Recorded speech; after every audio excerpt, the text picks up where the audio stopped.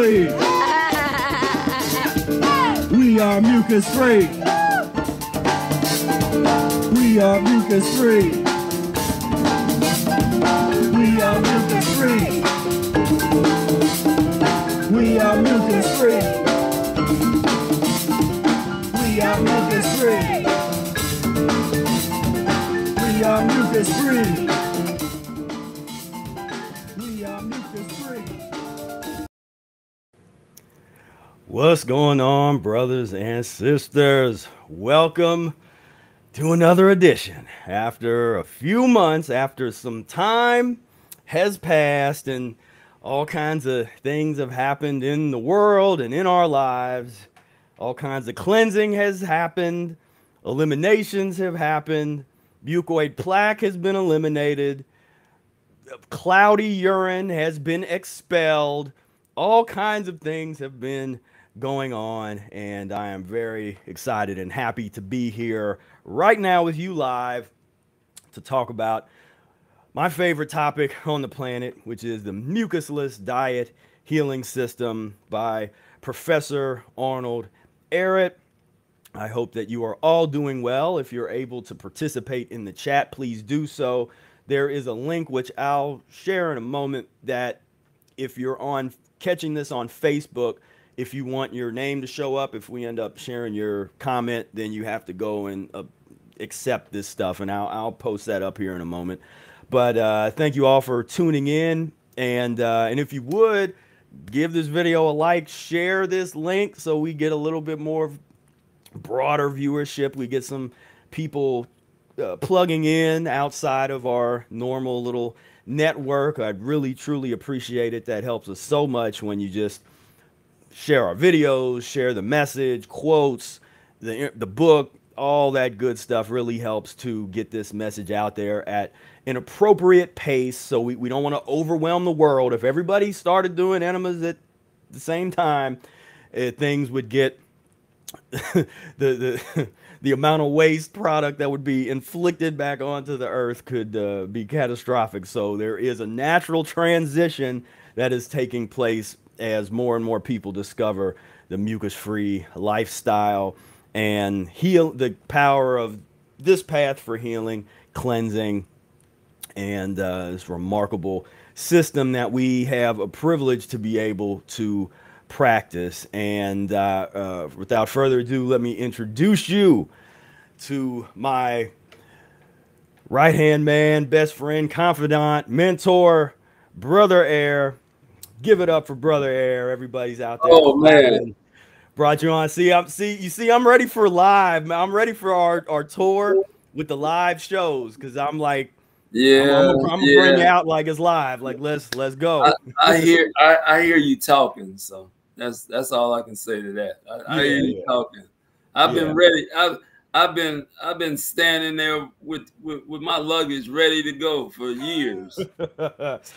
Well, yeah. He's been ready to go. He's been waiting on the world to catch up. And you were talking about a tsunami elimination. I mean, it's happening all over the place. It's serious eliminations are going on. I've been very very quiet in terms of social, just I mean, this the title, coaching for dummies, and that's been like a real big issue. My issue, that's your issue, has you had problems with people not wanting to apprentice in a timely manner. And we're gonna get into it, but go ahead. Yeah, and things like that. So my thing is why I've been so standoffish, I guess, and I've been is that, are people really reading the book? They're purchasing the book, they own the book, they try to use the word practitioner,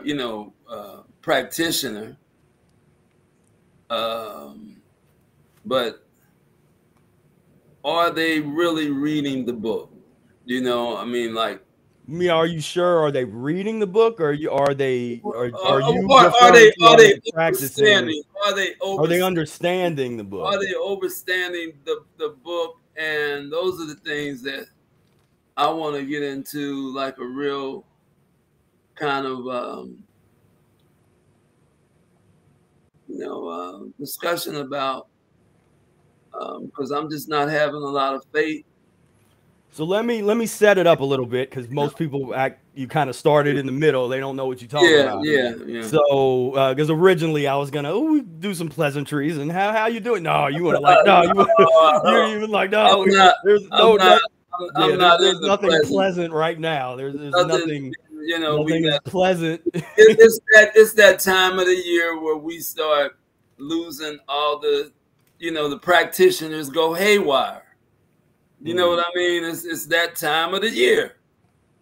It always happens where, these folks who've been calling themselves practitioners, then all of a sudden they, we kind of find out, it's the, Yeah. I mean, it's a thing we've done. I mean, I've watched it for 20 years. You've watched it for 40 years. Yeah. It's a cycle that unfortunately, he continues to happen. I think I'm a little optimistic. I think it's getting a little better than it's definitely better than it was like 15 years ago in terms of that just based on numbers and but well, since you came into this, it used to be every 10 years, and then now it's every 20 years that we find right that we find the crew, or the few that what do you say, a few good men, as the stinking the movie. Well, the stinking armed services, as they say, a few good men, and women, which is don't give me so we gonna get into it. So let me set it up, and then and then you can go off. And so basically, all right, so coaching for dummies. So what does that really mean? So over the years we've seen a prevalence and people coming and going that claim that they want to be coaches, or they want to be health coaches, they want to be raw food coaches or keto coaches or detoxification specialists, or all these different terminologies. Life coach got real popular, the Anthony Robbins concept, all these different kinds of coaching. Where are these coaches coming from? Oftentimes they're a product of the internet. They see other people doing things, and and they have this thing inside, like, I could be a coach. And it's like, okay, well, how do you become one? Now, I say that I am one, and I am. Yeah. There's a whole history, and a legacy, and a tradition, an ancient tradition that is being ignored, that is being, or maybe just people don't know about it. That no matter what the area of expertise is, there is a particular way to go about getting the training and the experience and the blessings of the community to be in those positions of, if you want to coach or mentor or those kinds of things. And so in the modern, over the past, say, like 10 years, there's definitely been an influx of people, go get a certification, take a certification course and something, and then come out and say, okay, I'm now a coach, or I'm whatever.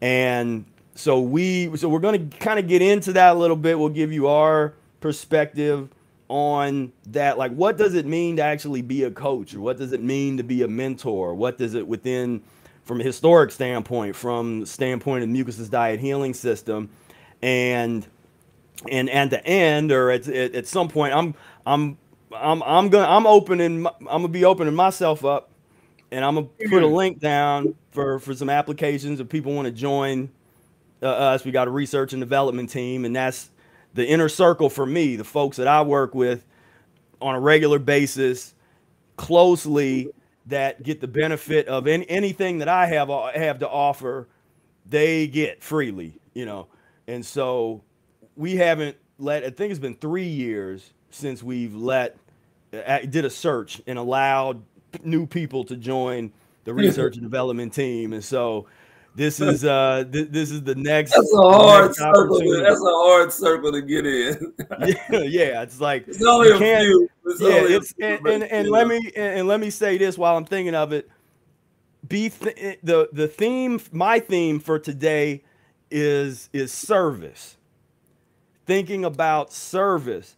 What can you do to serve? And who can you ask? Like, if you don't know exactly what to do, is there somebody that you could go ask to find out, well, how can I better serve? How can I level up my game, get my skills together so that I can better serve the community? I can better serve you. I can better serve myself. How can I position myself to serve? That's because I'm not seeing people talk like that. I'm not seeing, there's a whole missing link that we're going to expose here today when it comes to this dynamic of what if you really want to be a leader, a coach, a mentor, any of those concepts, what do you really need to do? Especially when there is no certification courses, or if there is no academic degree or program. That doesn't mean that there's not work that needs to be done just because there's not a formal structure. In fact, that's closer to the ancient methods, when there is no formal structure. Exactly. There's no money. There is no exchange of money. There is an exchange of service. There's an exchange of time. So the question is, how do you go about that? How do you, when there is no way to pay your way in, then what do you do? So we'll get to that now, Brother Air. I'm just always looking back at another year of exposing the so-called practitioners who call themselves, and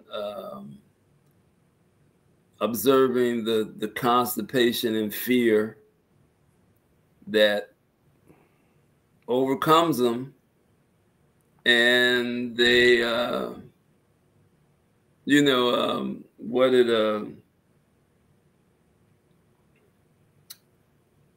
Brother Carlos from Australia used the term anything goes Sunday. Anything.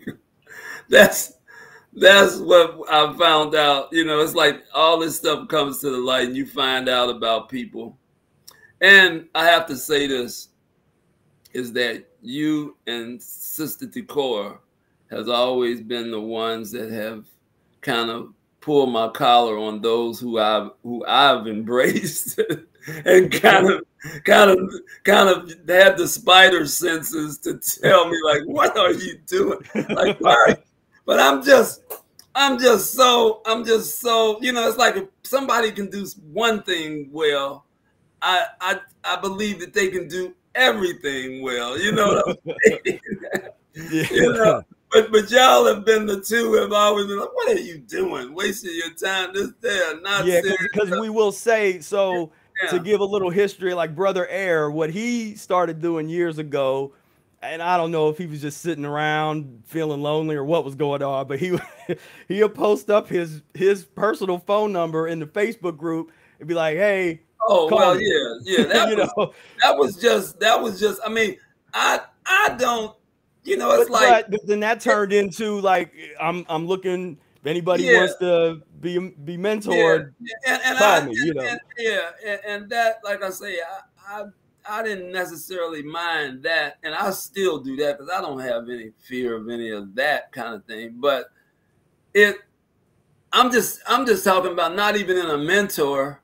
I'm just talking about associates of people that y'all see me kind of embracing, and then y'all kind of have a sixth sense like, like man, the why are white you wasting? flag, like Yeah, like why are you? And that's I mean, once again, another year comes around, and and those folks have been exposed to be, you know, a bunch of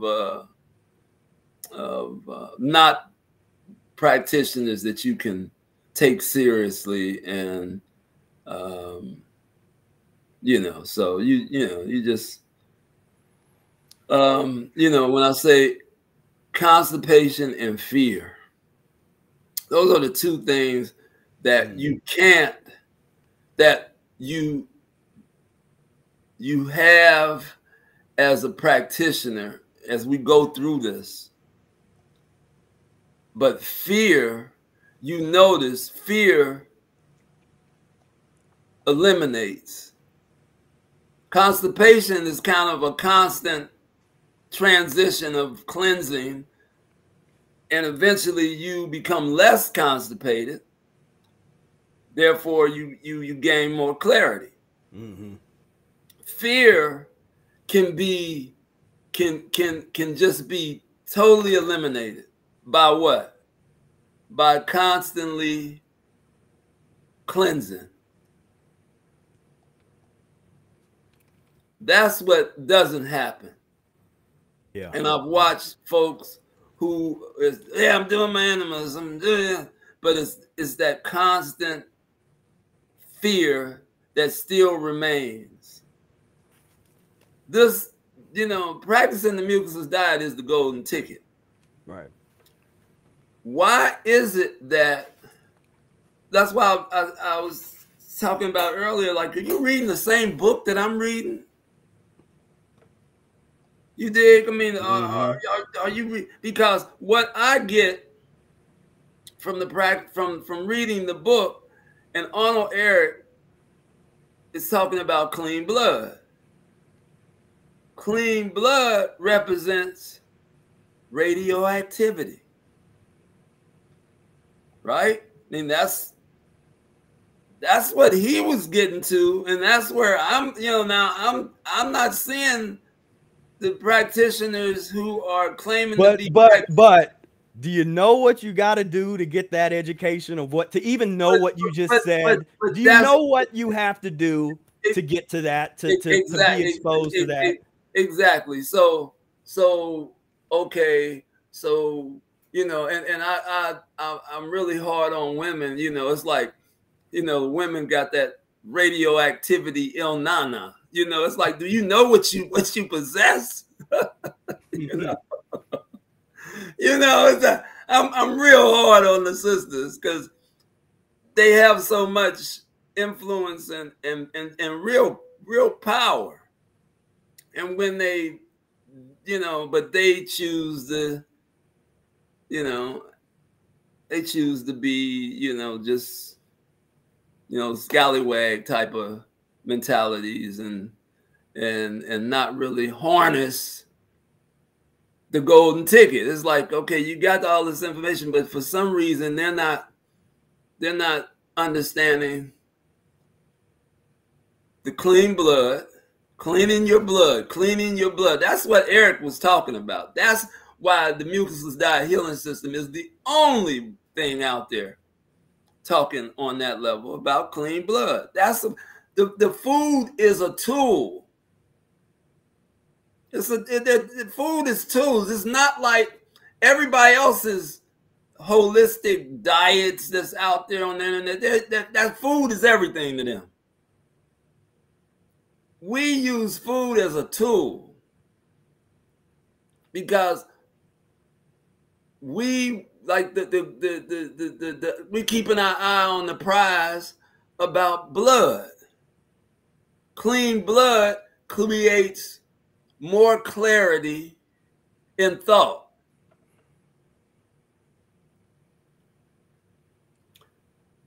Yeah, Eliminates fear. Eliminates fear. Eliminates fear. And I hope everybody's taking notes, write this down, because and I'll say, like, all these years I've been doing this, I'm Professor Spira. I took some notes. What he just said, constipation and fear. That was a good one. That's a good one. So, you know, well, are you studying? Are you studying?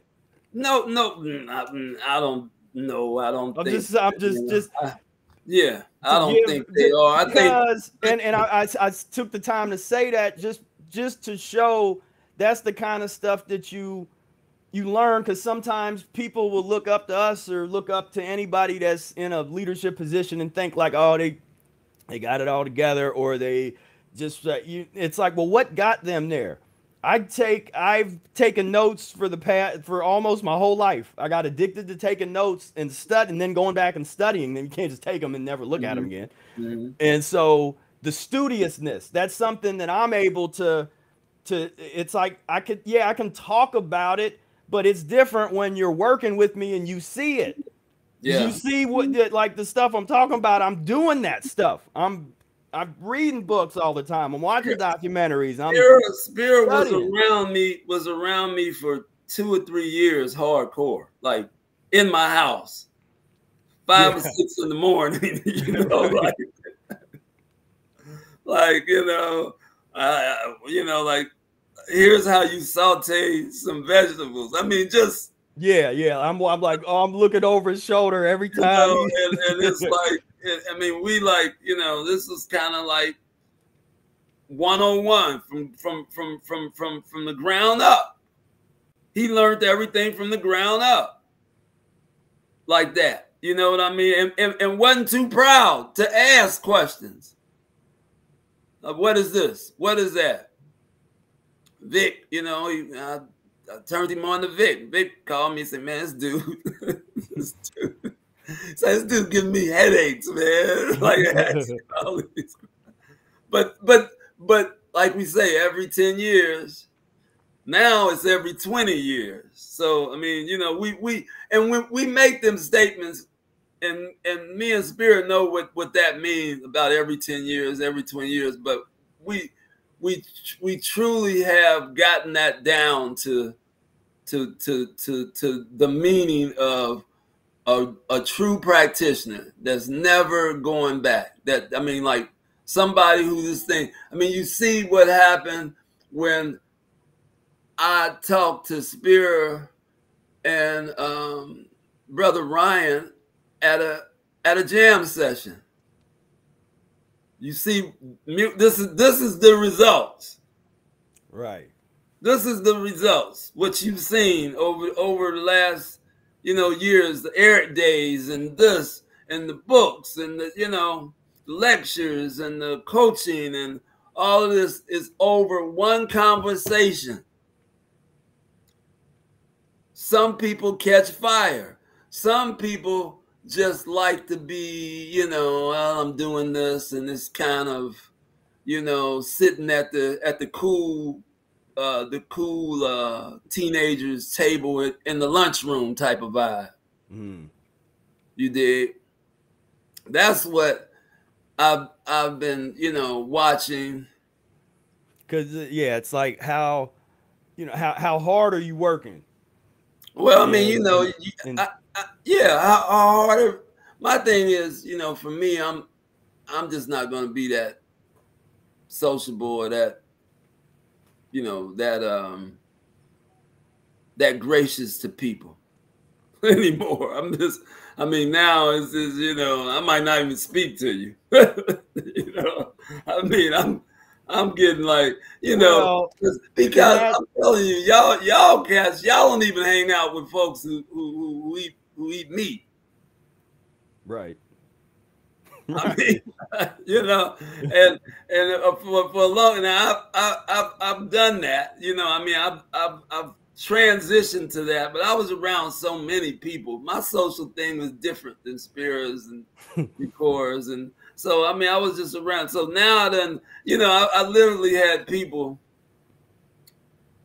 that don't really know what happened. I mean, you know, I mean, when I just cut them, you know, cut them loose, you know, and it's like, and all for, you know, getting rid of carnivores in your life. I'm sorry to say that, because I know we have some family members, and, you know, but it kind of warrants that kind of mentality of because, you know, it's like with them carnivores, man, that left hook is vicious. Mm-hmm. It can be devastating. And it's, I mean, to me, it just made sense that what they always say, you know, you take on the characteristics of the people you're hanging out with to be hanging out with people that's doing what I'm wanting to do. Well, there it is. I mean, that's, you know, I thought it that wasn't a lot of us. It wasn't a lot of us. No. It wasn't a lot of us. I mean, but we had a little something, you know, we had a little something, and we were content with sitting around the living room videos. You go and check them out if you. I mean, that was our attempt of and so so I think what would be helpful if I tell a little bit of my story just from the early days, like but behind the scenes, even from what they saw, and how I came to get under that tutelage, like how I became a mentee, or, you know, became an apprentice, or whatever term you want to use. So basically, so one thing that I noticed is I've always studied groups of people and cultures and social interactions and social dynamics. And I noticed, I could tell from Brother Air's personality early on that it's very hard to get his respect. And there's pretty much one way that you get his respect, and that's from practicing the Mucusless Diet Healing System for a period of time. And so there was a period of time early on where with that understanding, I was like, okay, I'm on my own for a few months. Like I'm gonna try my best to do this, do as much as I can by myself. And then when I can't anymore, then I will give him a call. About the enema. You already know the story. That story. So and that's that happened. Where, and I tell a different story in the webinar, but this is the real good story is. So I was like really trying to get into the diet, and I'm like, you know, because what a lot of people do is seek validation. That's like the catchphrase of these days, validation. And that's important. That's important, I think, to be validated, because that motivates you to. Yeah, but there's a way, like that can't be your only thing. And with a lot of people, and if that's gonna be your inspiration, like if you reach out to somebody that you respect and you don't get the validation that you want, if that shuts you down, and then you weren't meant to do whatever that was, because you're supposed to persevere through that to the point where you start doing whatever it is you're doing on such a level where they have to give respect. They have to take notice and be like, okay. And so what I did, I just kind of put my head down, like, man, I'm gonna do this thing, and I'm learning how to juice, and I'm accumulating all kinds of fruit in my room, and I'm trying to figure out how to do enemas. But the story is, I went down and I was trying to figure out how to do the enemas. In the Mucusless Diet book, Eric talks about an option to the bulb enema, and then the bigger enema. So I just kind of was like, okay. So I kind of looked it up, and I'm like, all right, I found a bulb enema, and I went and I tried to do it, and I'm like, I don't think I'm doing this right. I don't know. I don't think this is.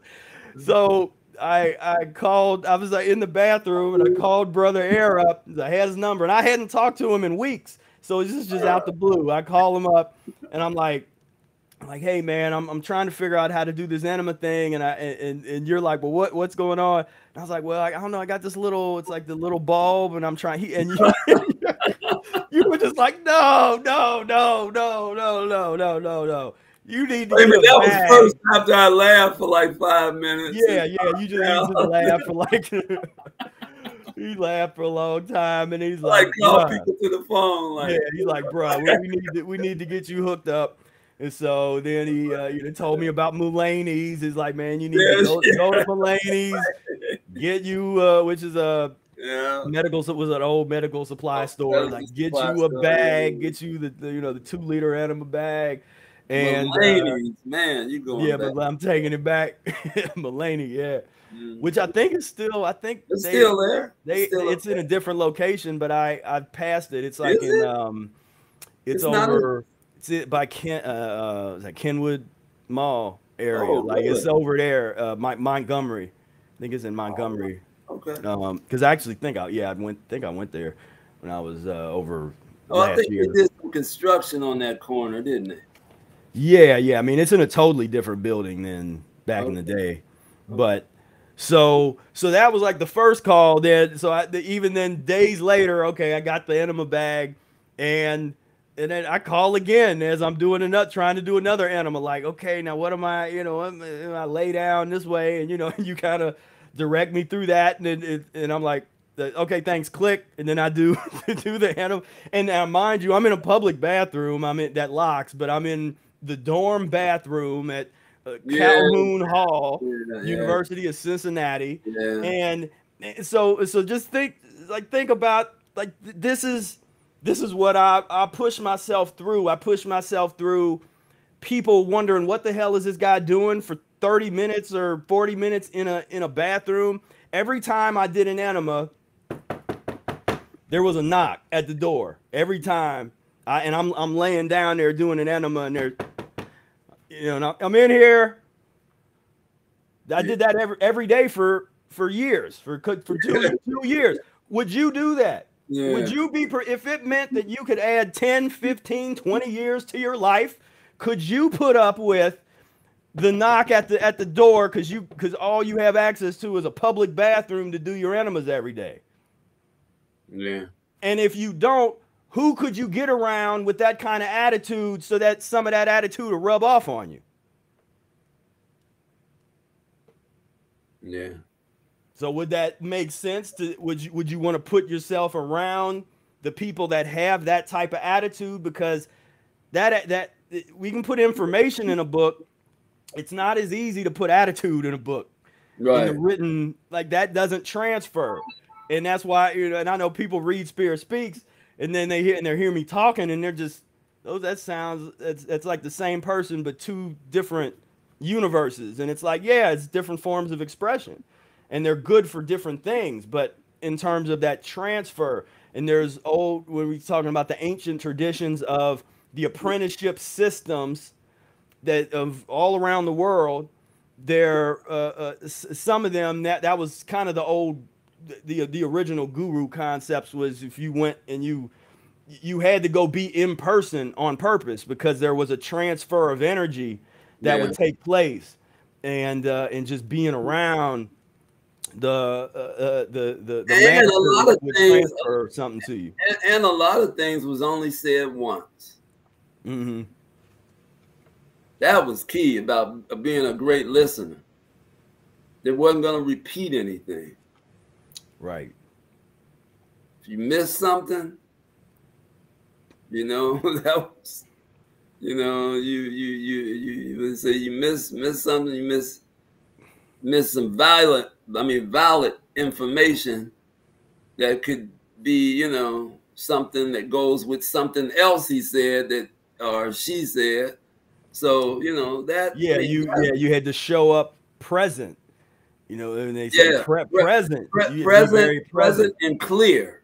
And clear, yeah. And as a receiver, to receive. You did. And so, and just having the humility to humble yourself, to learn, and to want to be someone who's receiving.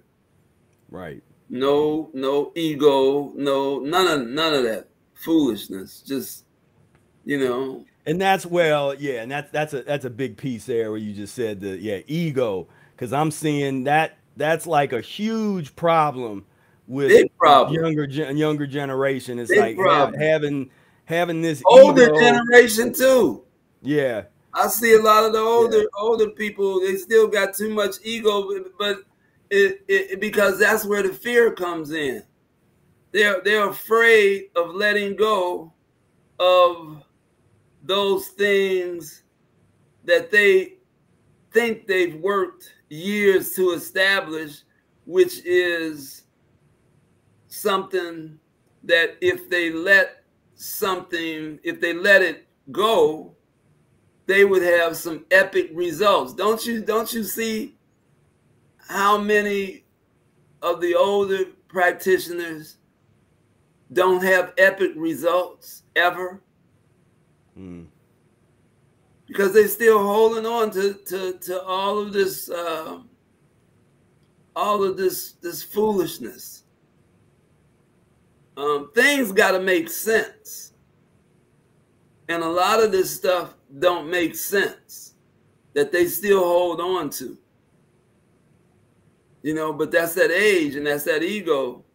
And Yeah. I mean, and I'm more concerned. I mean, yeah, you're right. The older you have generation, but you have to relearn yourself, and relearning yourself is you wipe yourself.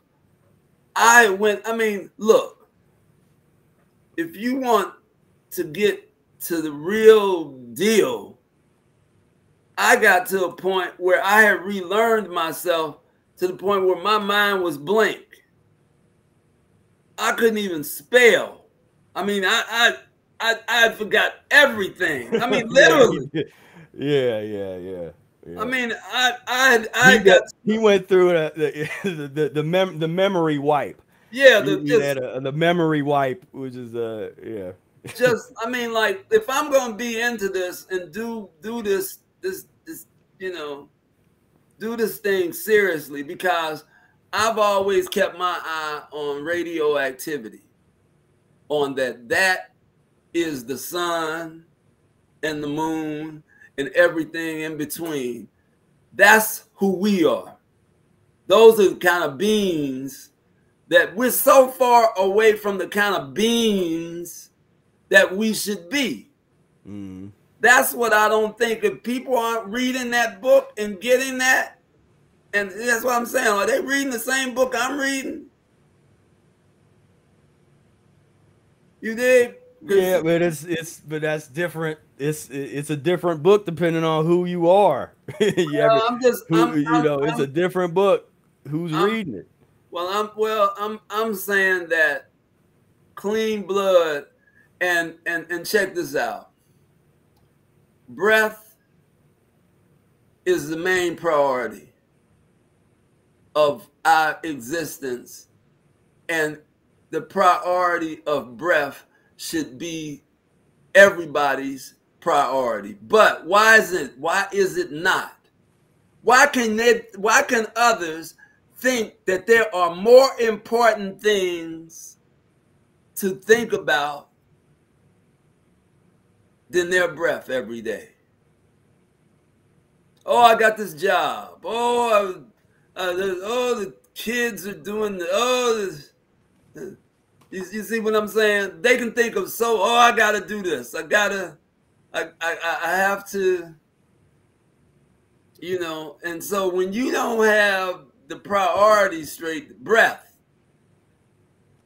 sun, if you have that kind of sun access,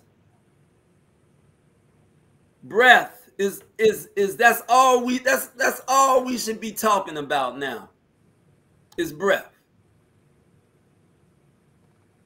That's the only conversation we should be having, is about breath. How giving thanks. That should be it. Oh, there's more things in life. No, it's not. No, it's not. for some reason, we have made others think this internet and hip little social activities and things that we made that priority. We've made those things priority, where breath is everything. Yeah. It's everything. If you don't have that, it's a wrap. If you don't have breath, it's a wrap. That's the end of your social. That's the end of your whatever else you deemed as a priority out there to be chasing. I'm chasing this. I'm trying to be I'm multicultural. Just all the whole cultural artists and they're not talking about nothing. There's no artists out there that I'm interested in.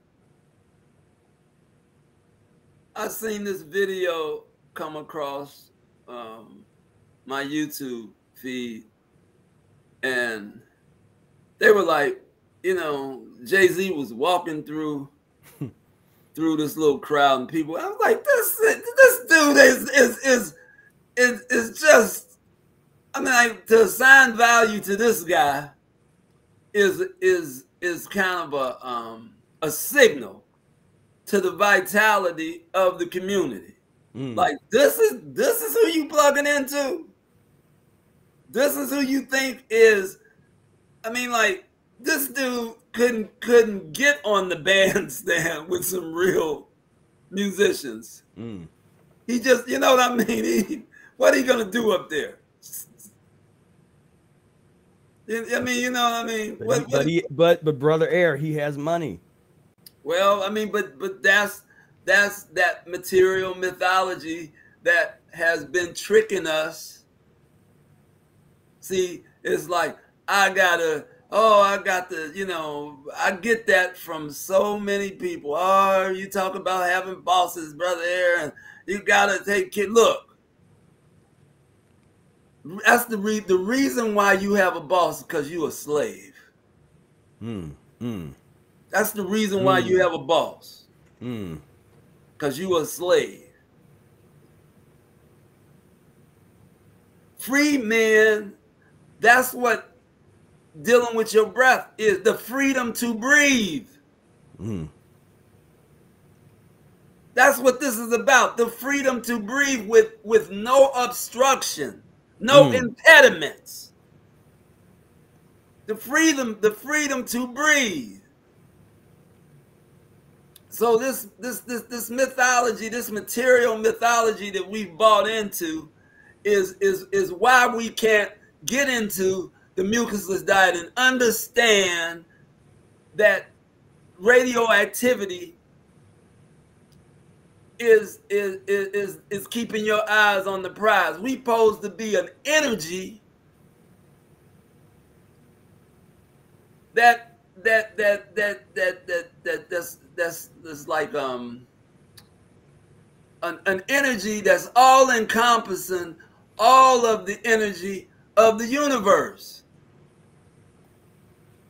We don't supposed to be dying.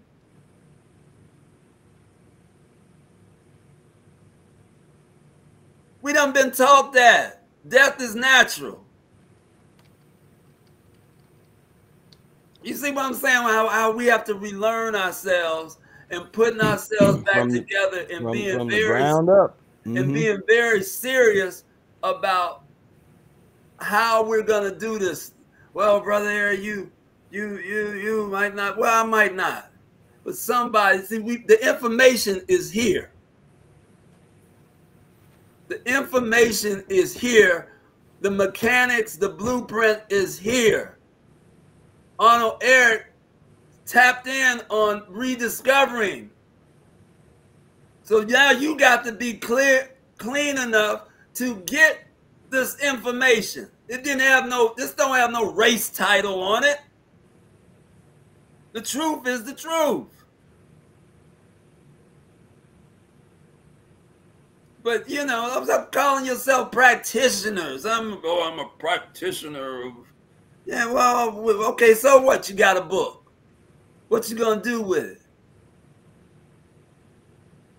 You know, I want to hear stories when you cut yourself and all of a sudden it clot and turns the color of rust. That's the stories I want to hear. Now we know you're doing work.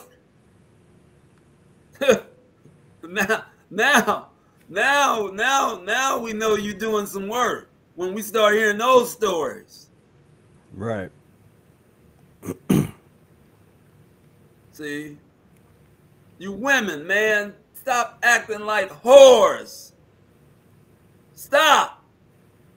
Y'all are better than this. Y'all are everything. Y'all are the plug-in. But no, y'all addicted to dick. See? Oh, it's just, oh, I'll hang out. I'm a turn up. I'm a turn up. What about some breath? What about loving some breath? What about jumping up and down on some breath? See? I'm talking about some priorities now. I'm talking about getting yourself together, cleaning yourself up. Well, you are not some filthy little nasty American. So yeah, so you go for the women, then I'm gonna go for the bros. All right. Acting like little boys that are exceedingly filthy and allowing your masculinity to just be stripped right away, emasculated on a daily basis. Fear. Just straight to losing control, losing your center and your emotional. Getting emotional, and I'm just a sensitive. I'm a sensitive man, and it's like, bruh, they got you, because this is about work. This is about getting the manimas together. Go to the gym, but don't just stop there. There's too many guys. That's all they. Well, I went to the gym. It's like, well, did you do your enema? Like, well, I'm not putting anything in my butt. Look at me. Look at all my muscles. Look at all my muscles. Yeah. Look at all that, and then 34 stroke. It's like, I was perfect. I can take my turn holding up the universe. The picture of the strong man holding up. That's what they think it is, man. Yeah, because they have, there's the catch terms toxic masculinity. It's that's pus and mucus based idiocy. Yes, is what that is. Yes, real masculine and real feminine energy can transform the universe. It is the universe, but you ain't gonna get there with trying to be I'm the Terminator guy, and then it's a leadership thing is kind of what I'm getting to there, because so you going after the women. I'm saying if the men are going to be leaders, and that masculine energy is going to have any kind of leadership attribute to direct, because right now what it's doing is it's leading women to the real housewives of whatever hell city they want to talk about. Hold on a second. I'm gonna get this out, because this is the real degeneracy there. You want to talk about the women, all the plastic surgery, caked on makeup, and all the butt implants and the boob this and that and this, and all this kind of stuff, and that has become considered to be normal and rational and acceptable. And they're looking for real men. I mean, because if the men wasn't into it, I don't think the women would do it. There's still a leadership dynamic, and it's a foul leadership dynamic. And they're looking for real men. real housewives. Looking for real. Everything on them is fake. Everything on them is fake, but they demand, they looking for real men. It's like, damn, okay. But the thing is that what you're talking about is little boys. And that's the status that we're on and on this face of the earth. Little boys. Seldom do men show up. Men have clean blood. See, those are men. Right. Men concentrate on breath. Those are men. So do we run into them every day? Hell no. I mean, look at because where's the representation? We don't see there ain't no sisters with locks here. I don't see no natural locks ever on media. That's not allowed. That's zombieism. That's zombieism de jure right there. That's just zombieism. I mean, this is what we deal with. People, young men and women are looking at this is prime time television. This is 8 o'clock on the regular, on the networks or whatever, 9 o'clock, whatever time this is. And so this is being broadcast out where young children are seeing this nonsense and this mess, instead of. But that's the love. That's putting in, Eyes on the Prize documentary. They watching Real Housewives, the 8-year-old girls and boys got this. That's the love monstrosity going on. That's the love that our little girls show their little girls. See, because we're not talking about women. We're talking about little girls that have women bodies, but they're little girls. And I mean, you're talking 30s, 40s, 50s, little girl mentality. And that's the thing, mentality, the mindset is it's arrested. That show Arrested Development, Arrested. Everybody, it's like folks get to the age between 7 and 12, and they might be in their 50s or 60s, but they got an education level and a mindset level of a 7-year-old or a 12-year-old, a value system of a 13-year-old. And people wonder why, why are things so bad, everybody just rolls over and mucus and pus. Mucus and pus is I can't wait, because I wonder if how many is there anybody here that hasn't had the shot? I can't talk too much about it, or we'll get this video taken off like all my other videos where I talk about that. But it's a mentality, and it's just such the degeneracy of when you understand what we're talking about, when you start to see what the power of pus and mucus forming foods to hypnotize and degenerate a human being is unparalleled. I mean, it's remarkable. And the recreation of man and woman relationship of passing parasites. That's all that comes. That's all that comes from those relationships, those physical relations, just passing of parasites. Crazy, and them parasites drive people crazy. Men, with high body counts, women with high body counts spend half their lives on their backs. And they're talking about, I'm detoxing. You ain't detoxing all that kind of life. I'm detoxing though. So we just have, like I say, when we get off of the priority of breath, then everything else goes awry. I mean, when we're not concentrating on that, that is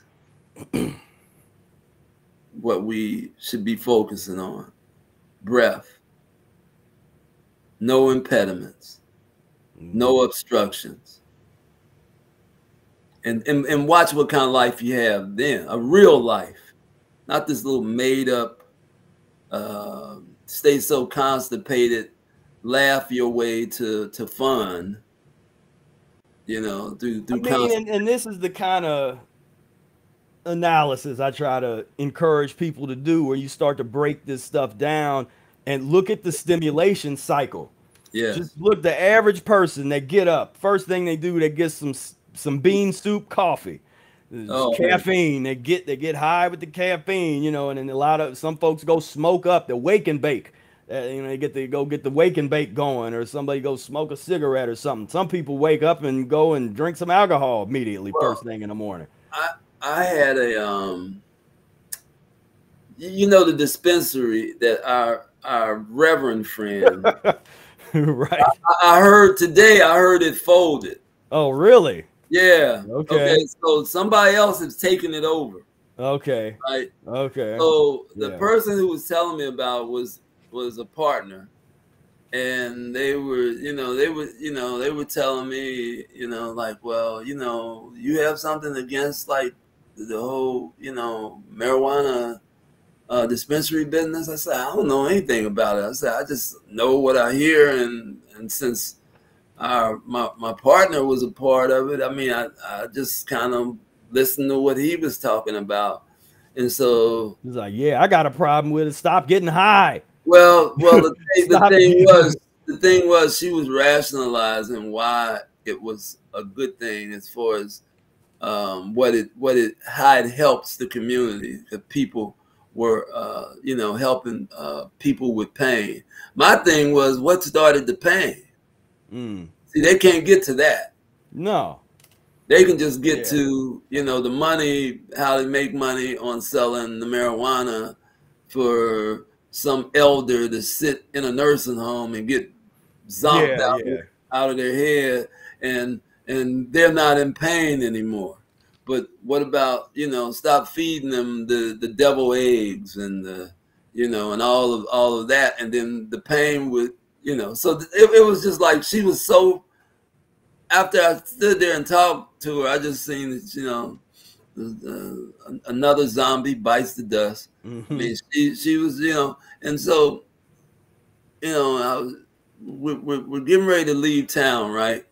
And somebody said, well, wherever you go, there's gonna be folks that you.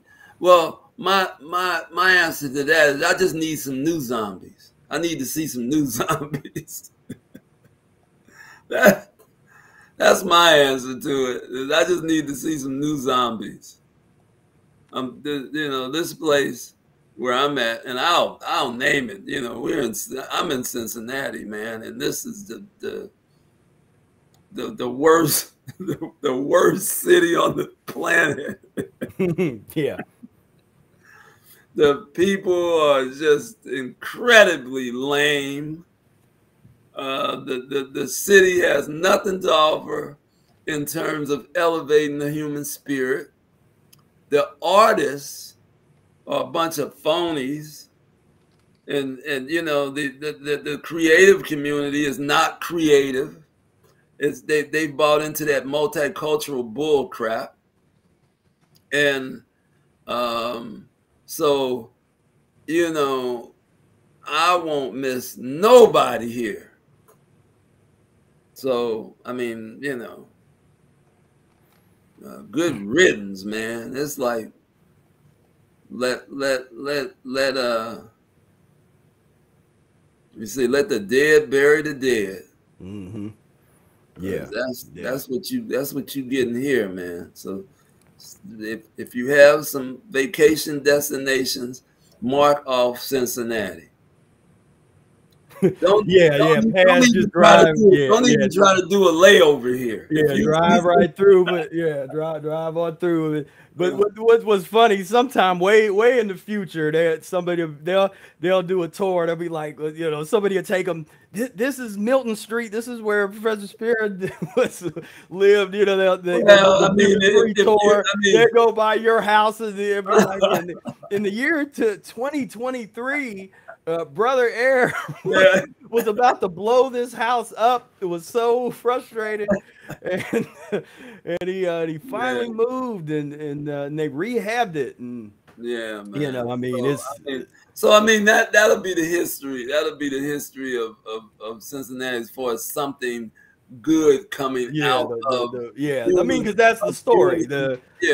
in the most unlikely city in the country, the Mucusless Diet Healing System took hold and grew Cincinnati. out of there. Yeah, I mean, like I Yeah. said, we don't know if it could have really happened in any other city. The modern discovery of the Mucusless Diet Healing System caught fire here in Cincinnati due to Victor Buttram.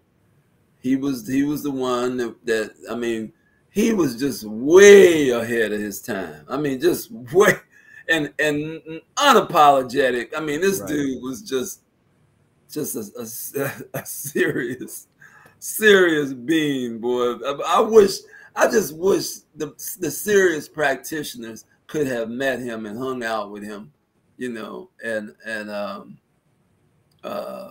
you remember when the breastitarian came to Eric Day and how people were sitting around him because they wanted to ask him. I wish that could have happened with Vic. You know, if we could have just had that kind of little circle and Vic would have been there, would have been a whole different that conversation would have still been going on because Vic can take you into to some other places, man, that will make you really think and rediscover science in ways that you didn't know science extended, like new sciences. You'd be like, what? You'd be like, you know. So you know, so that's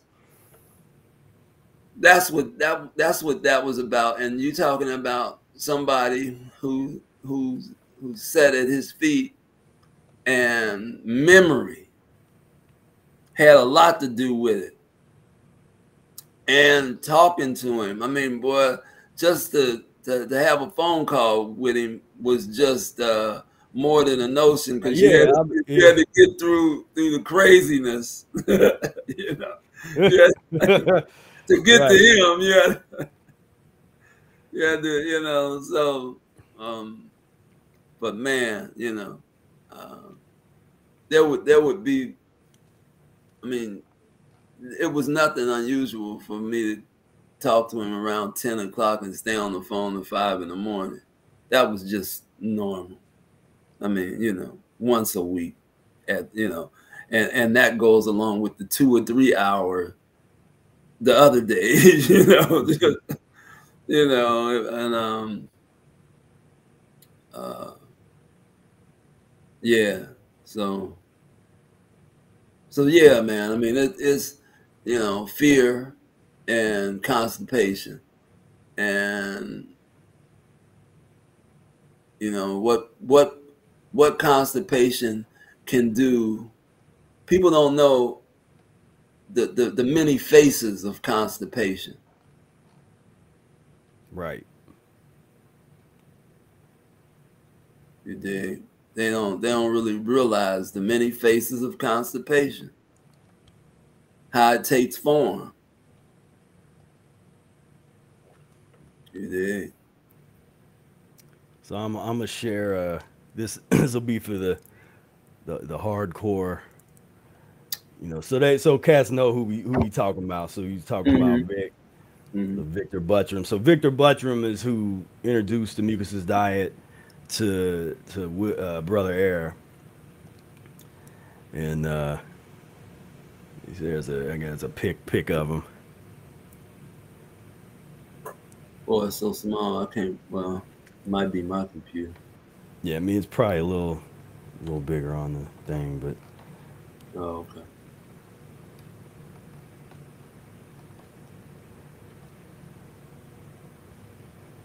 But yeah, so that was, so to go back to what we was talking about with the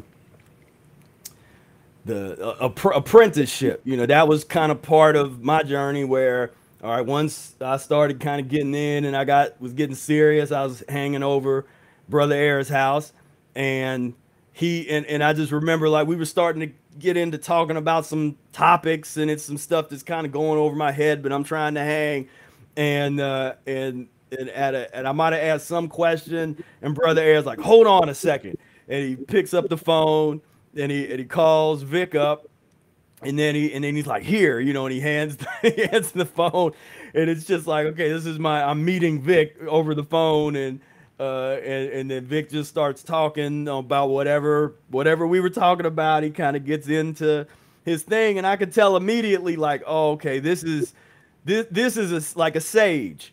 This is the part of the journey where you get introduced to, you know, there's the different levels of mentors and different types of mentors that you get. And this is the hero's journey. For anybody that has read a few books and studied knows I'm talking about the hero's journey, Joseph Campbell, and this concept. But this is, study this and apply this to your life. That's what that's for.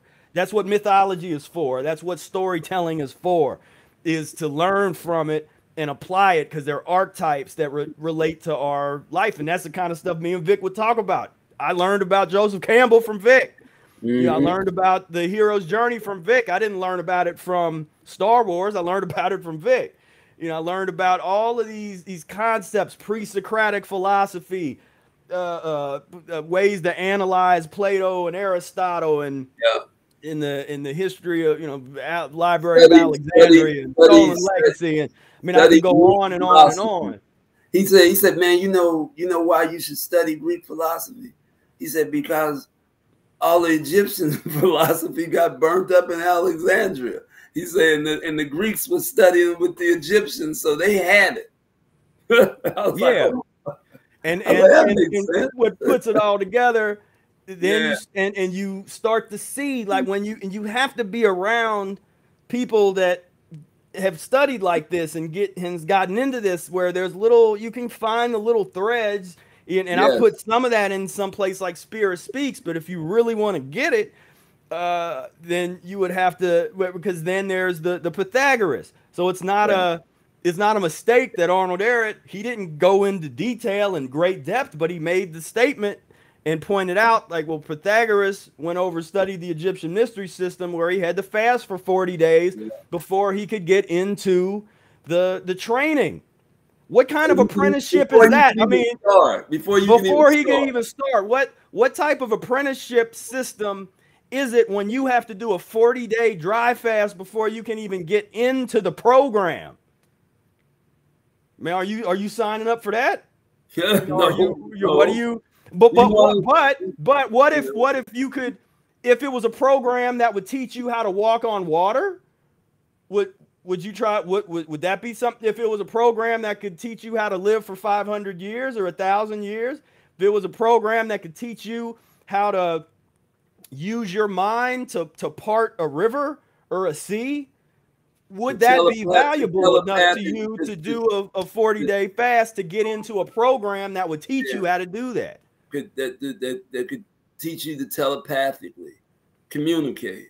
To telepathically communicate, you know, omnipresence, to telepathically communicate to multitudes of people at the same time.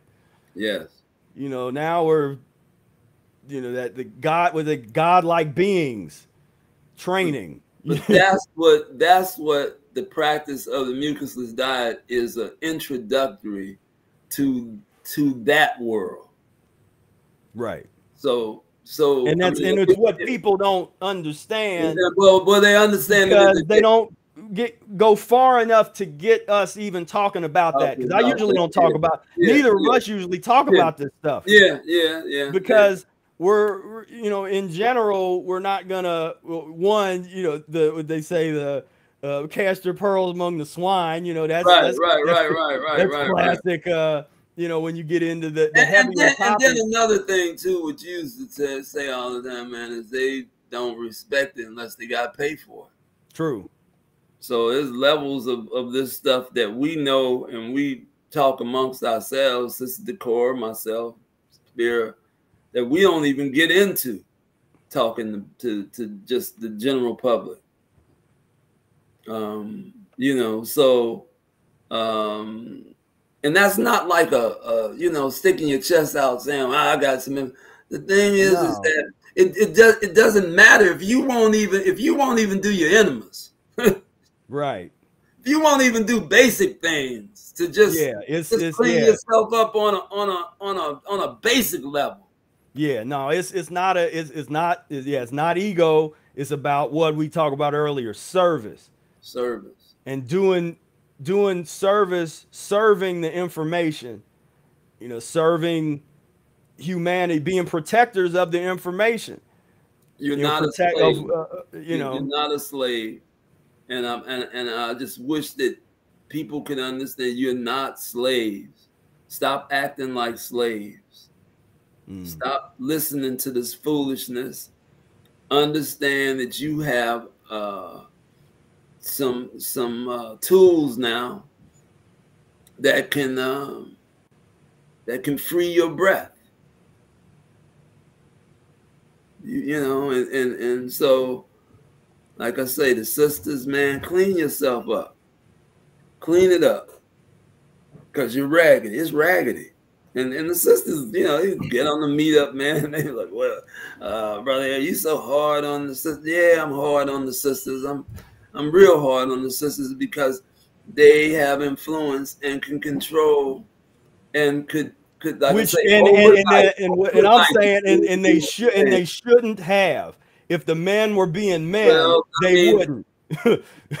Not like that. Yeah. Not like what you talking about. If the men were being men, I understand that. I'm just talking in the proper order. I'm talking about just women controlling. I mean, like I say, the community could change overnight if the women had respect and discipline and get out of this Walt Disney romantic bullshit type of life that they want to lead. I'm just so smitten. Oh, he's so cute. No, all that old foolishness. And get to some real, some real man choosing. Like, you gotta have. I'm saying there's no where even if they did that. Yeah, but I mean, it's like it's hard. I mean, yeah, it's very hard. So what I'm saying, so my message cleansing the brothers who are cleansing. There is very hard to find the brothers who are cleansing and who are serious. Yes, it's very hard. We're trying to help that situation by putting the information out here, by trying to get and what I'll say to the men is stop being soft. Oh man, stop being soft. Soft like ice cream. Like soft like diarrhea. I mean, these guys, it's like, come on, man. Squishy like Sherman, the tissue. yeah. I mean, but men don't have any kind of role models, man. Like I said, because hard they don't. Models. And when I say hard, I'm saying study. Like you said, role models. I'm not talking about hard like Liver King or whoever. Whatever big muscular Terminator guy is. That's not masculinity. That's insecurity is what that is. That's part of the problem. That's not what people say. Oh, it's masculine. No, that's not. That's insecurity. That's fear. That's look at me. That's a big part of it too. With the fear part, and I'm like real big on that part of it. The fear is the brothers are scared, man. The brothers are shaking, and they go for the head fake with the material mythology. They buy into that, and that kind of the priorities are all messed up. So it's like breath is not a priority. Well, breath is not a breath is not a priority, but just getting yourself together, period.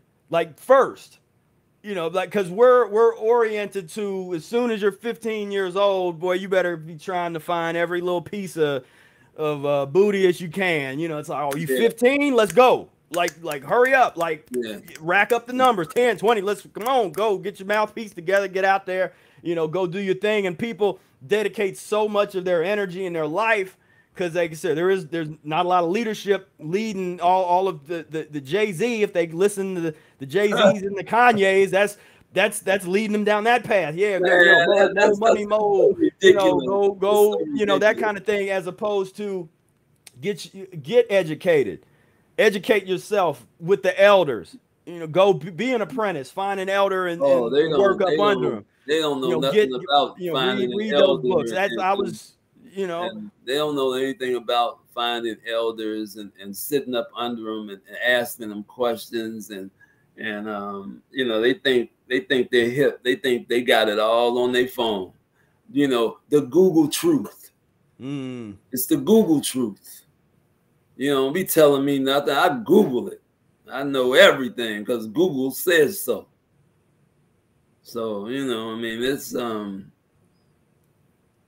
rough, man. It's rough to get over this kind of information to brothers and sisters and make it like vital that they do their due diligence to discipline themselves, to control what they're putting in their mouths, what they're putting in their ear. That's another thing. Let's talk about sounds and music and you know, I know black people, I'm talking about black folks now that don't know who John Coltrane is.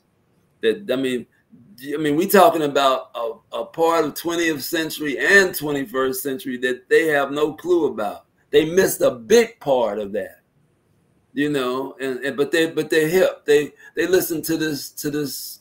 I can't even. I'm not even gonna call it music. That's coming off of the airwaves now. I mean that. Yeah, I mean it's whatever that is. They listen to sounds and they think that it and they're wondering why it's low vibration. Well, they wonder why they can't have heavy thoughts. Slave music is what that is. It's slave vibrations. It keeps the mentality there.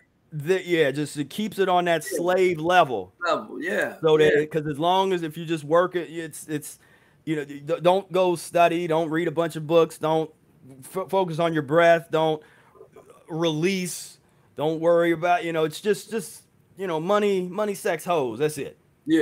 Focus on that. Just because as long as they got everybody focusing on that and trying to keep up with the Kardashians and the Joneses and the Real Housewives and the babies and about the middle class and all these people. Talk about the middle class normality.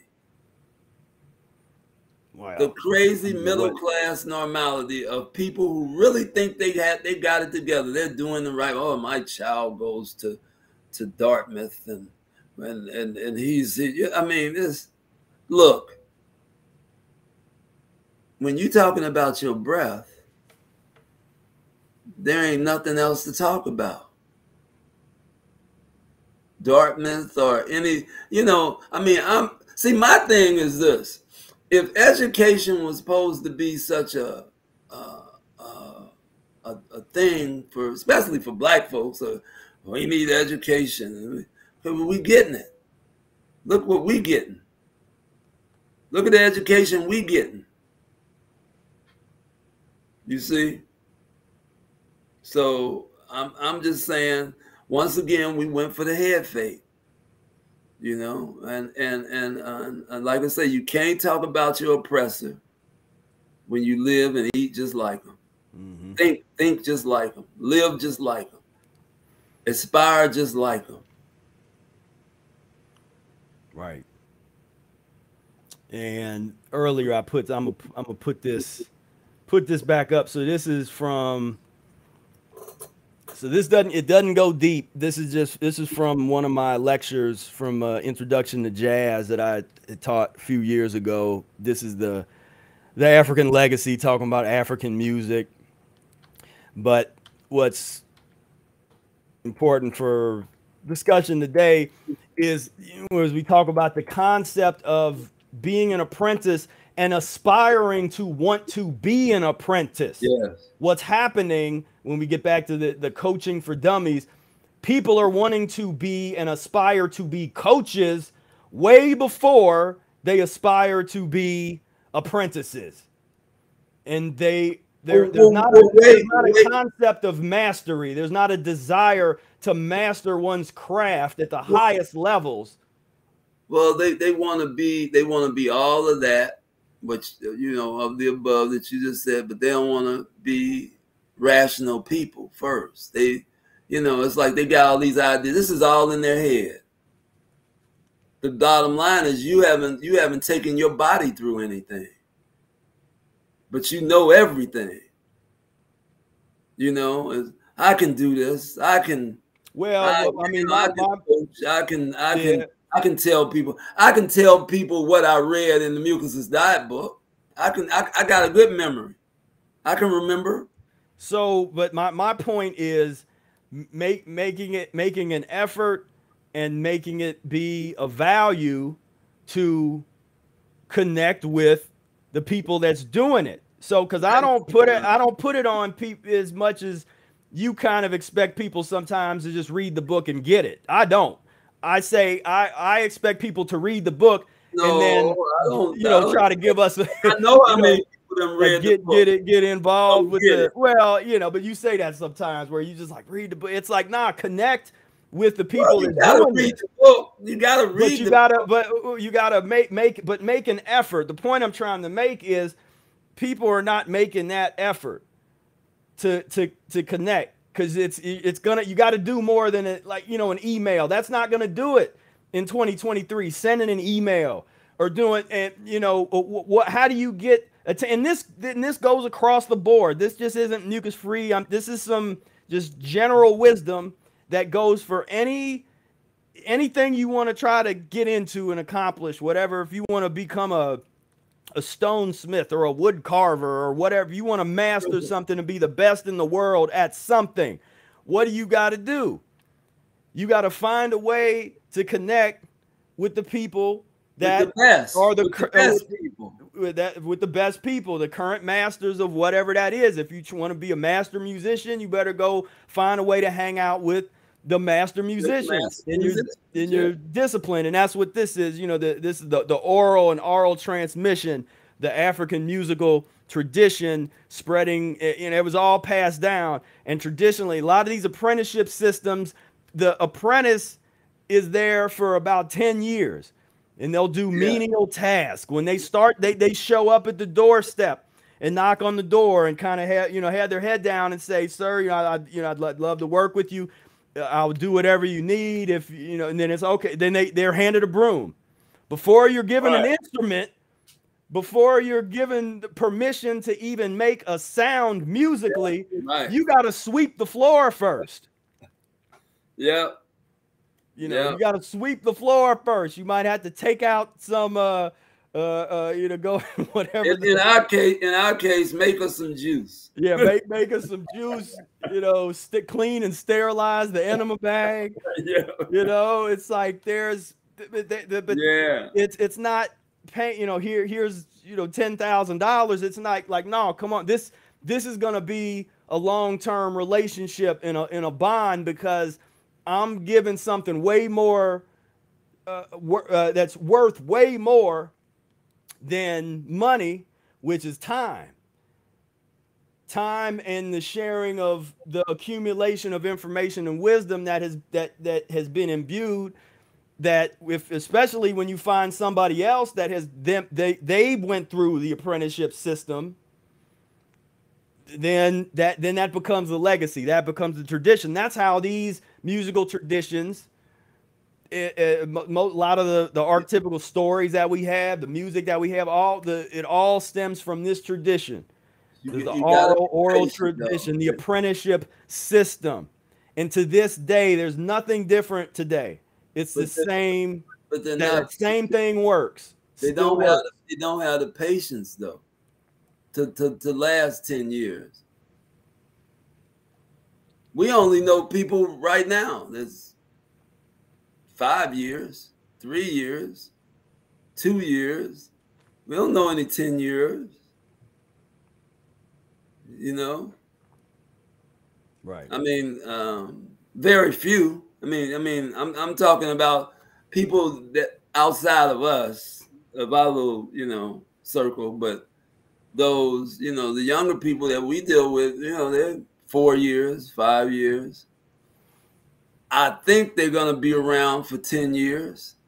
I'm hoping. Yeah.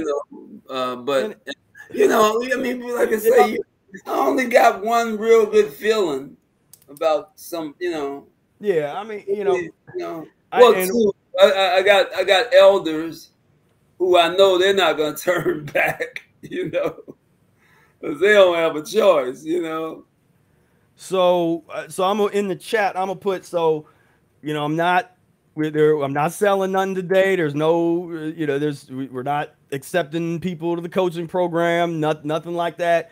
We're opening up for people that are interested in working with me, being a part of the inner circle of mucus-free community. We've got a few spots that we're gonna put people in for the research and development team.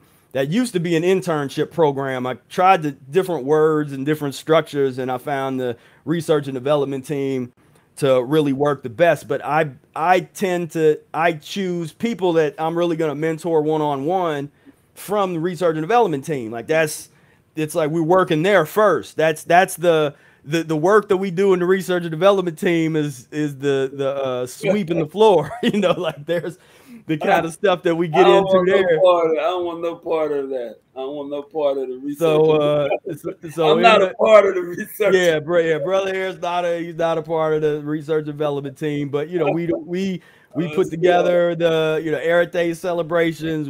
There's a bunch of things behind the scenes that we do, and I'm looking for just it's time to I want to find the people that are really ready to do some work and put and come together and work together, because what I don't always get Live the life. is Yeah. Live the life. is asking like, well, how because there'll be people that say, well, I want to promote the Mucusless diet, or I want to help coach other people or something. It's like, but they didn't ask me, well, how can I help the movement? Like what do you think that I can do to best set, since you've been doing this for 20 years and been building this thing? What do you like? What do you need? Because that's like what I did. If I'm hanging with Brother Air and I'm there like, well, what's needed? Do we need to drive? We need to drive up to Columbus? Do we need to drive to Chicago? We need posters made. Yeah, we need posters. Do we need to go get cases of lemons? Yeah, like what your car's down? You need me to go get you a case of lemons? Oh, I need to get to a gig that's out of town. Yeah, you need a gig that's out of town. Like, all right, and so you don't got no gas money. Don't worry about it. Jump in. Let's go. That's the attitude of the apprentice, of like where you're there. And there's for the entrepreneur crowd that read the book Expert Secrets from Russell Brunson. There's the story in there that he tells about a guy that really wanted a job at this clothing store, and he had originally went there and they said, we're not hiring anybody right now. So instead of giving up, what this guy did was he came in and he said, hey, do you mind if I really love folding clothes? It looks like you guys could use some help. Do you mind if I fold some clothes for you guys? And they kind of looked at him with like, what the hell? What's wrong with this guy? But yeah, sure. If you just want to fold some clothes for us. Okay. So he folded some clothes, did a great job. He said, thank you, and walked out. And they're sitting there like, what's this guy? He came back the next day. Can I fold some clothes? Yeah, he did that for several days. What do you think happened? After 4 or 5 days, he's like, well, do you want a job? Do you want a job? It wasn't doing it the formal way. It wasn't doing it the way that they say you're supposed to get your resume together and you go down and you get an application and you fill it out. And then you go into the interview and you say, oh, all right, howdy, sir. I am very well qualified for this position. And if you take a look, and I have a bachelor's from Stanford, and no, this guy just said, okay, they're not trying to hire anybody. How can I serve them? How can I be of service to them? And he went in and he was of service and he got the job. You know? And so that's what I'm looking for. And I mean, like the things that you're describing is things that men do. That real men that don't have any kind of way that they're thinking about rules. You know what I mean? This is how I feel like I want to do this. I'm not following these rules here. I'm, and we kind of think like that, like, like learn the rules so we can break the rules. But then sometimes, they might not. I mean, we get off on watching folks be very creative to try to get to us. You know, I mean, that's what I like, just to see folks who might drive 700 miles just to hang for one day, Yeah, right. We've had that kind of situation. Things like that. People who go out of their way. If you want something, I mean, that was like, Spira, myself, man, the things that we want. We've done things to get to people. Yeah. I mean, I was trying to. I got real close to Paul McCartney. Remember when we did and I was going through the fall. Oh man, like I'm out of it, and at the end of the night, I went in. I'm hanging out at the hotel where he was at, and I'm down there with a Mucusless Diet book, and I gave it to somebody. I gave it to one of his people. Because I was like, hey, is there a way that I can go talk? Like I'm bold, and that's how bold we were. It was like when what do you go after what you want? Don't be just be quiet and just give up or just think that things are gonna come to you. You gotta pursue it. Like our motto is never ask permission. Yeah, right. It just if we think it's righteous, I mean, we're not going to do something that we think is demonstrative or trying to. But if we think it's righteous, we don't ask you permission. We just start doing it. We just set up and start doing whatever it is that we do, and we'll deal with. I mean, we're like masters at dealing with the authorities. yeah. The cops come over or whatever. It's just like whatever. And it's that type of, but this is an attitude, and like I said, the service mentality of, because what was we trying to do? I didn't want nothing from him. There was nothing that where I was like, because that's generally when people do that, they want something from where I'm literally all I'm wanting to do is put this Mucusless Diet book in this guy's hand, and that's it. He should be trying to find out who wants something from us. Right. I mean, that's the way I look at them cats, man. It's like, I mean, we've hung out with Dave Chappelle. All those, those folks, they know, but it's like fear. Fear of losing. Fear, you want to, that material mythology is stronger than freedom of breath. They can't decipher none of that kind of information because they so busy getting patted on the back. You dig? And so I mean, they stuck in the stuck in that. So I mean, it's cool, man. I mean, it's like we are committed to cleaning our blood. My blood, I have to do what I have to do individually. Clean Spira's blood, Spira has to do what he has to do individually. And I mean, it's an ongoing thing. But if you want to elevate yourself to that being, to that human. I mean, we talk about human being. We're not seeing a lot of human beings. You know, we got to get there. That's the ultimate elevation, is to become a human being. We're zombies right now. I mean, we've been turned into dying people. We're dying, man. I mean, somebody shot every day.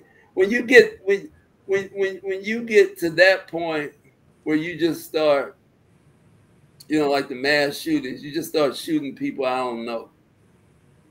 You know, normally you shoot somebody that you know, you know, it's done something to you. But this done got so bad where people just, they can't even control themselves. I'm just gonna shoot anybody. I'm just totally out of control. Mucus and pus has just drowned. They're just drowned in mucus and pus. They can't think. They have no kind of rational understanding of nothing. They just, you dig? And so it's reciprocal. Shooter and the victim. Mucus and pus. Yeah, but I mean, that's the behavior. Like we always talk about, the connection of what you putting in your mouth and the kind of behavior that emanates from that. And I wanted to. That's going to be forensic in some years, man. Yeah. It's going to happen. They're gonna start making that connection. You know. Yeah. Well, I mean, I wanted to read this. This was looking this up on apprenticeship. This is on some African arts. But apprentices are expected to carefully watch the work of their master, but initially their work is menial, sweeping up, bringing lunch, sharpening tools. As the years pass, the complexity of an apprentice's tasks increase, but following the master's methods and style remain critical. In a way, the master and his apprentice constitute a brand.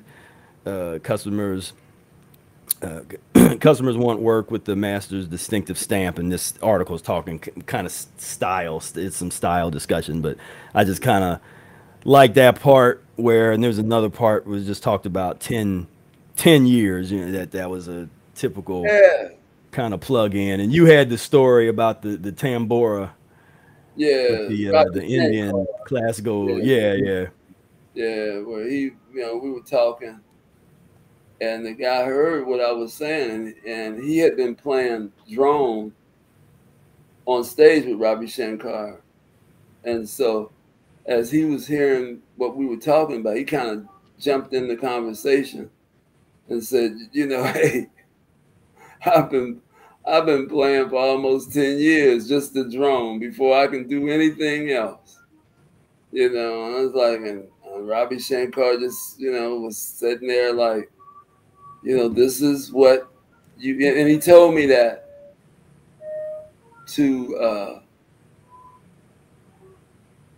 for the knowledge of the universe to fill me up, you had to be empty. So I've always remembered that, and that's right in alignment with the practice of the Mucusless Diet Healing System. Perfect alignment. Because the truth is the truth all the time, and the truth fits other truths. That they're not disconnected. You know, for the knowledge of the universe, and you know, pondering that for over years and years, I understand it even more. Because what it's saying is that the truth is inside me already. It's like we don't have to read.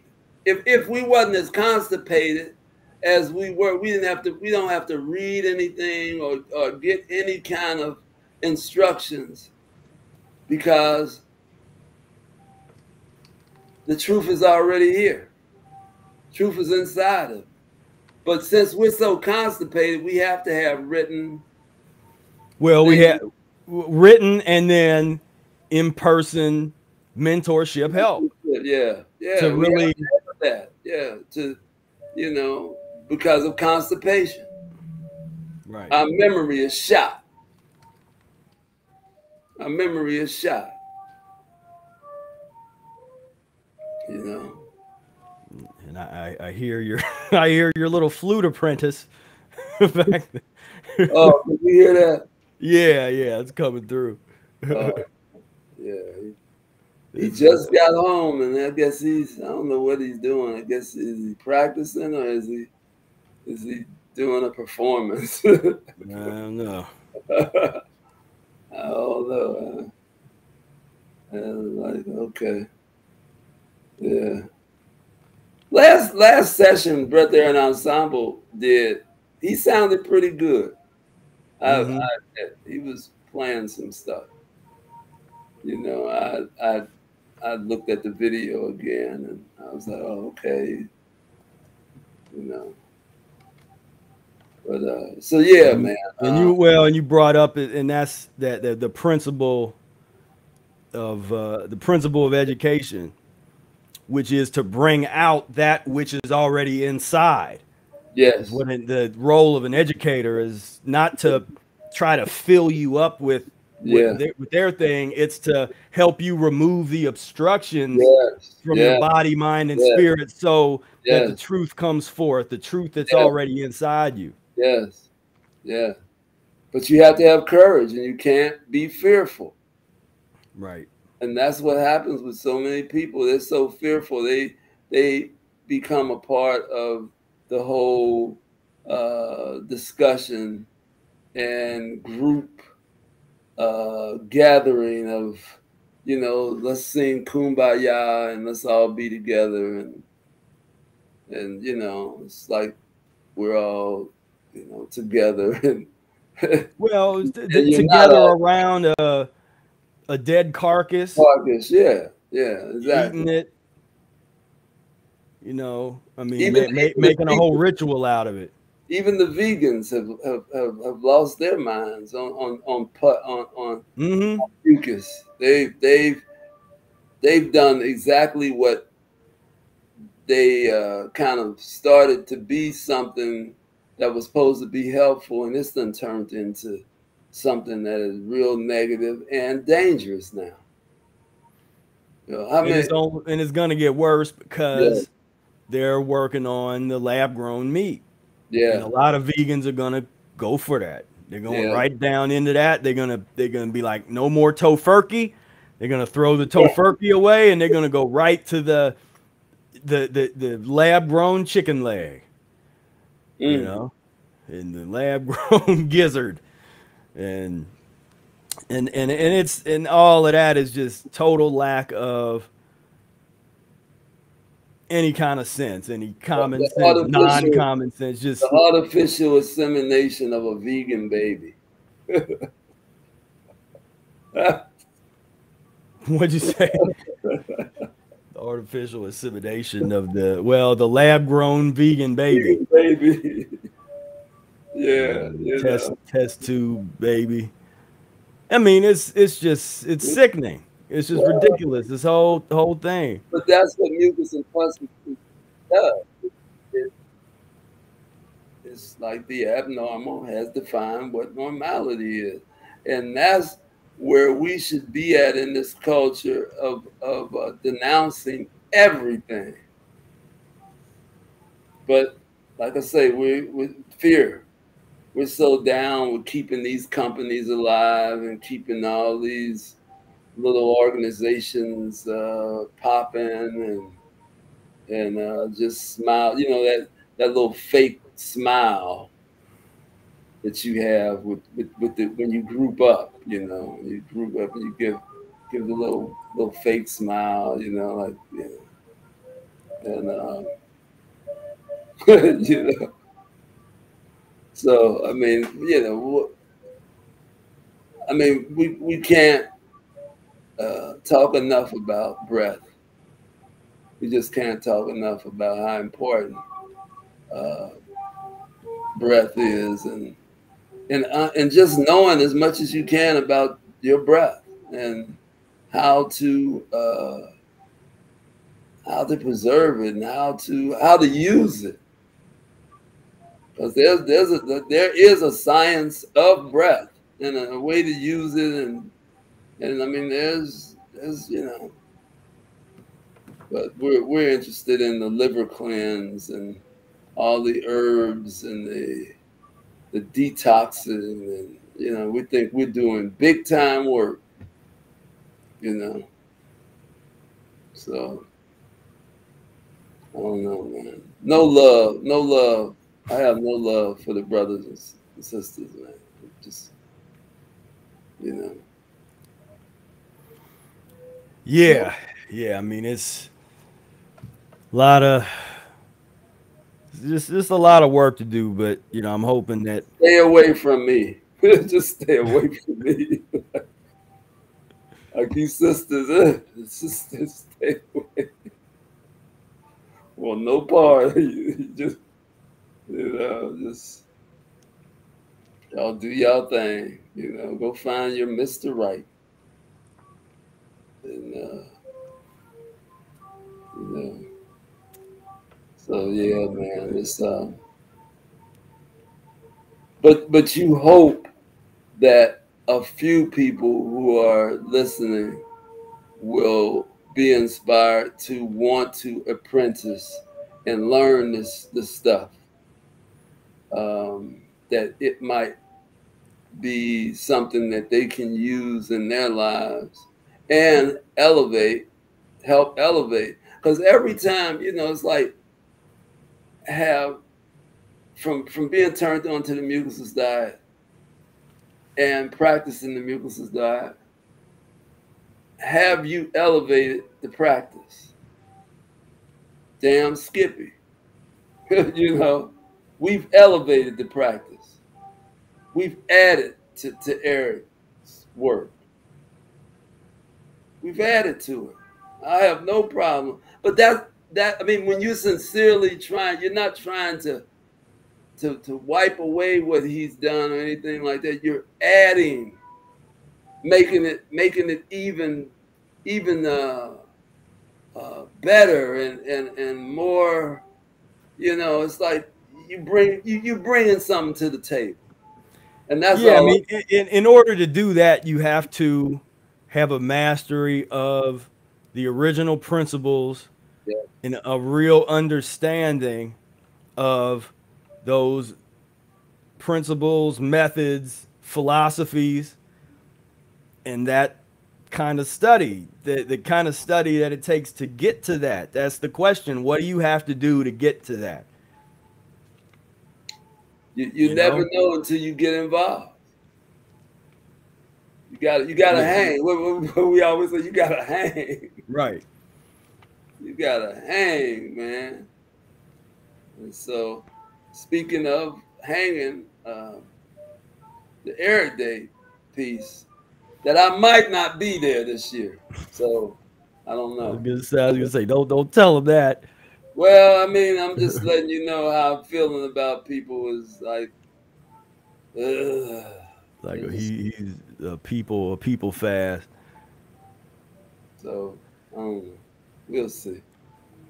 But So yeah, we have I'll put that in the chat right now. We got the Arid Day application. If you're interested in joining us for Arid Day, we have this year is different. We're not having a formal with all the different lectures and formal presentations and stuff. This is going to be more like a party retreat weekend, like an executive retreat party with Mucusless diet practitioners being super serious. And so if you're interested in that, I just put the application page there in the chat. Go on ahead and click the link and go through it. You can read up on it and what's all going on. And we're going to be, in fact, I'll share. Let me show you guys where we're going to be at. So we got a mini mansion that actually looks a lot like one of Eric's old sanitariums. Hold on a second. Let me share this right thing here. All right. So we got 5th annual Professor Arnold Air Day celebration, July 28th through 30th, 2023, Columbus, Ohio, Victorian Village, Short North area.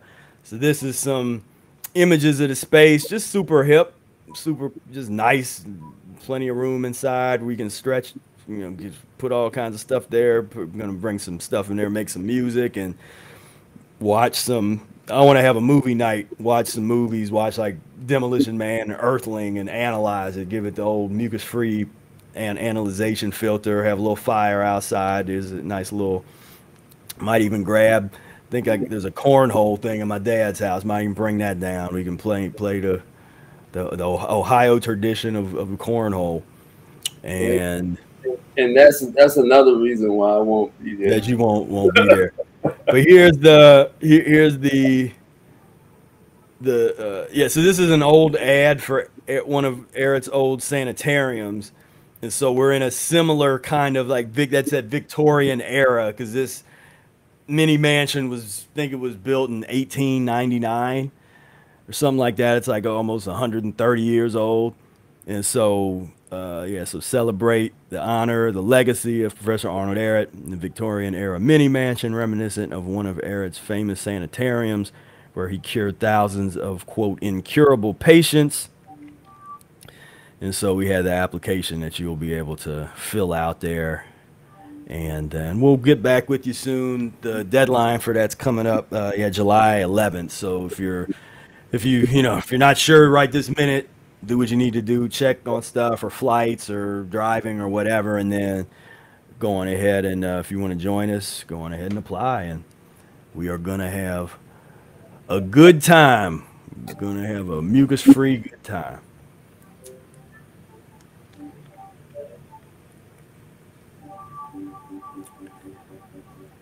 But yeah, I'm looking forward this year, because I'm just like, yeah, we're going to go and just really plug in. And what happens is a lot of the plans, like this is the kind of event where when all that stuff that we're talking about, where you want, if what you think here is valuable and what the community has to offer, to hang out with us, it's like, or at least me, Brother Air doesn't show up, but it's like, we're trying to, this is what we can try to do to create these opportunities, because I'm not able, I get like dozens of questions and messages and things, and man, I can't even read it. I don't even read them anymore, because I get like in Instagram and that stuff. That's not the way to get my attention. You can't go at it that way. You gotta do things a little different. This is a no-brainer if that's something that's valued. If you want to hang out with us and you want to try to the inbox find out about, like 20 or 30 inboxes. I mean, that's just and what happens, a lot of people give up with that. They send a message and they hope that either email or some kind of inbox, and they hope that you're gonna read it. Every once in a while somebody will put a hook on there that's kind of interesting, that might get your attention, or but it's like the kind of things that get my attention is when somebody shares my content. Then that's a good way to get my attention, and because I usually reshare it. I don't read it. I don't even read the stuff. Well, what I'm saying is, if in Instagram, if you share to your story, like one of my things, then I get a notification, and I always reshare it. I'll like it and reshare it. Like, thank you. I appreciate that. Now you just got my attention for a second. So now if you share something, if you help, you help us, and then ask a question, or it's like there's just a way to do this, and it's like people somewhere along the line, what to me would be common sense of how you deal with social dynamics, how you with whoever you're trying to get to. If you, I guess, maybe you want to meet Jay-Z or something, well, there's a way to do that, but it's not going to be sending something in the inbox. You got to create value and put yourself in a position to make that connection. And so I'm just saying, to me, this is I'm saying things that everybody should already know, but I know very few people know it, so I'm gonna say it. That's, you know, it's where I'm at, because all this stuff I'm saying you should know already. Honestly, this is basic stuff, but nobody thinks. I don't come across a lot of people that think like that. You know, it's it's like they're scared of rejection, so they don't send they're like, okay, I'm gonna send the message, and they're trying to, instead of, well, another way to get my attention. Did you build something and create something that can create a win-win situation? You know, I rarely ever that I can remember said no to a podcast. Somebody, if you build, even I'll go on a podcast, even if you have like 5 viewers. If you ask me to be on your podcast, you created something of value. You created a platform. So now you got my attention. Let's go. Yeah, I'll be on your podcast. Cool, sure. You know what I mean? But if it's just sending a bunch of random questions, I'm not going to answer. You know, it's like half the time the questions that are asked are found in the books that I publish. So it's like, okay, then obviously you didn't read the books, because that's another way. I used to do that all the time. More in folks that are more in the academic area would be to, if you're wanting to connect with an academic or an author or something, read their book, and then have some kind of interesting questions to ask that really shows like not only did you read their book, you thought about it deeply, you analyzed it a little bit, you know. And so it's you know, it's so anyway, that's enough of that soapbox. It's you know, it's a lot of to me, this, what I'm talking about is just common sense kind of stuff, where you got to go after what you want, and first you got to see the value, as Brother Air says, recognize the blessing and the opportunity, and take action.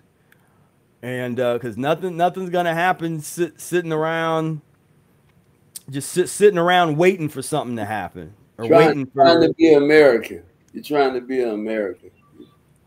You know, you're just sitting around trying to be an American. You know. Yeah. Well, yeah. I mean, sitting around, you know, hoping that something. You know, I'm hoping I'm playing the lottery. I'm hoping for a promotion. It's like going about things the wrong way. You got to take control and build your life. You know, build you something. Build something. Build your paradise. You got to build it. Mm-hmm. You know, and you can do it. All you have to do is just start doing it. Start saying, this is what I'm gonna do, and just start building it. And you know, it's nobody can't stand in the way of the truth. Truth will always win. Mm-hmm. All you have to do is be about it, though. And that's what I'm saying. These game players are, I'm a practitioner, I'm this, you know, and then the next thing, you know, they cooning and smiling and scratching where they don't itch, and you know, it's just sickening, man. That's why, you know, to that point where with the, you know, every day. And I don't even know who you talking about. I don't know who's cooning, who's saying they're a practitioner of music. Because my thing is, I don't see that. I don't see people. I'm talking about in life. I'm talking about in life. I'm talking about in life, how they carry themselves with that little fake ass grin and that little get along, conflict resolution type of attitude. Well, that's what I was talking about earlier. The soft, the emasculation of, that's been a project. Well, this is women and men. I'm talking about women and men. Well, they masculinize the women and feminize the men. I mean, that's been kind of seemed like some kind of agenda. I'm not as deep into all of some of the theories that people get into, but I think to me it's just pus and mucus eating leads to that. That's like all it is. There's no grand agenda or whatever. It's like pus and mucus eating. That's all it is. It will do that. That's all. Constipation will do that. Will strip away because it's literally stripping away the humanity. So it's going to strip away the masculinity. It's going to strip away the femininity. It's going to strip away the humanity of the person. A mucus and pus free zone. That's what we're working for. Well, that's what I already have in my house. Like, so, you know, I'm talking, in my car, talking about some land, some earth, and some where we can jump in the car and drive. Yeah. A little bit. And we have that that's... mucus and pus free zone where we can drive a mile or two and know that we're not gonna see. So Ajax asked a question, and thanks for the super chat, and thanks Danny for the super chat. You know, always a great supporter. Mr. Michael. But Ajax, Michael, he gave us a super chat. This Ajax, he asked a question. He said, "Any advice tonight on returning to transitioning? I believe, but I lost my way. I've worked your course. Should I do it again?" So that's a good place to start. I always encourage you, go through the course again. I was just talking to somebody today who went through the course for a second time. When we're talking about the Mucusless Diet Healing System e-course that I created. Because every time, it's just like reading the book. Every time you go through the course, and read the book again as you're going through the course, because the course basically goes through the whole book. And but yeah, it's a great place to start. Go right on back through the course. Is there anything that you can tell him though where he won't fall off again? To plug in, like what we were talking about earlier, make sure, make that effort to plug in, whether it's coming to the Wednesday meetups, come to Air It Day, come hang out, get the plug in, because that's when we say plug in, that's really a lot of, also from another angle of what we've been talking about today, the art of the plug in, which is you plug into the people that have what it is you want to learn or have what it is you're trying to accomplish. And so if you value the Mucusless Diet Healing System, then plug into us. But the way you plug into us is bring value. But what I'm talking about is universal, and I'm not saying just plug into us. I'm saying whatever it is you want in life, plug in, and you're gonna get like that energy. And we was doing that back, all those years ago, and it was like I was plugging into Brother Air. He was plugging back into me. He was plugging into Vic, and everybody that was around was feeling that energy, and it was helping people be able to fast. It was helping people be able to transition, because it's not you just by yourself. Now there's a support that you can feel. Yeah. That you can't put a price on, and that now that becomes priceless, where you creating the community, creating that structure. And so I'm happy when I see folks like Reese and Brady, where they came together and they're kind of put together a little plan, their challenges, whereas and they're still 100% mucus free. I think what they said, they've been 99 days mucus free in preparation for Air It Day. Check that out. See, now think about how the younger guys are practicing the mucusless diet. When we were in it, we never challenged each other. It's like, this is their way of their way. Yeah. It's like their way. We never challenge. Right. No. Challenge, and so just to see the way that they are hooking this up, with the challenges, it's like whatever makes you strong, it's like these challenges are making them strong, because what is it, like 3 months now, mucusless? He said 99 days. Yeah, it's got to be an experience. Day 99. Yeah, so that's tomorrow is day 100. So that's something we'll celebrate early. So that's like a serious move in clarity. Serious move in elimination. What's it gonna bring up? What, you know, and so it's just, you know, you Because just then that becomes like other people to plug into. When you see the young guys, like you don't always have to go for the, you know, you might start down there, you know, reach out where you find out, well, who's doing that? Well, who's Brady? Who's Reese? You know, and and plug in and say, oh, I see, oh, Reese is, oh, he's a moderator on the Facebook group and the Air well, Reese support is the group. one that I'm in touch with all the time, and so he kind of, I mean, that's kind of become like he's kind of like a mentee.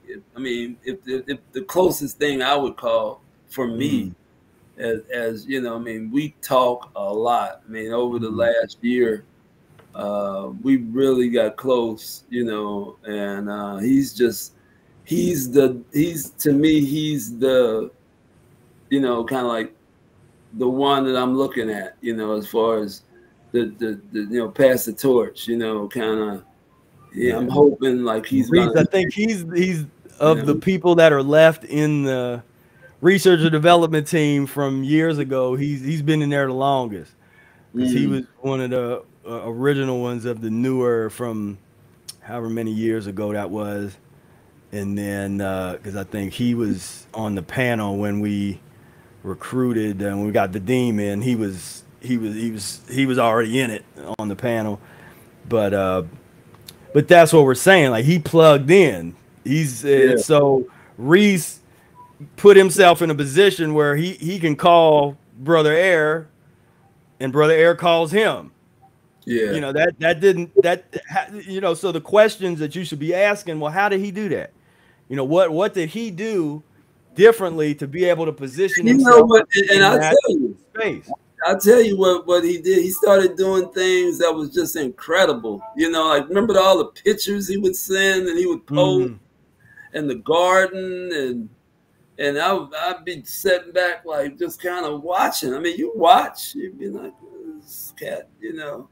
And so it was kind of like, you know, I started reaching out, you know, like how'd you grow that? You know, he's growing big ass daisies, you know, and food and just doing a lot of really hip things, man. And then so now it's just kind of he just hit me up today, and he was saying, "Am I that filthy?" He was talking. He was like, "Am I that filthy that?" And I'm, yes, you are that filthy. So let's get that out. He was talking about his juicing, you know, just you know, and his enamel on his teeth.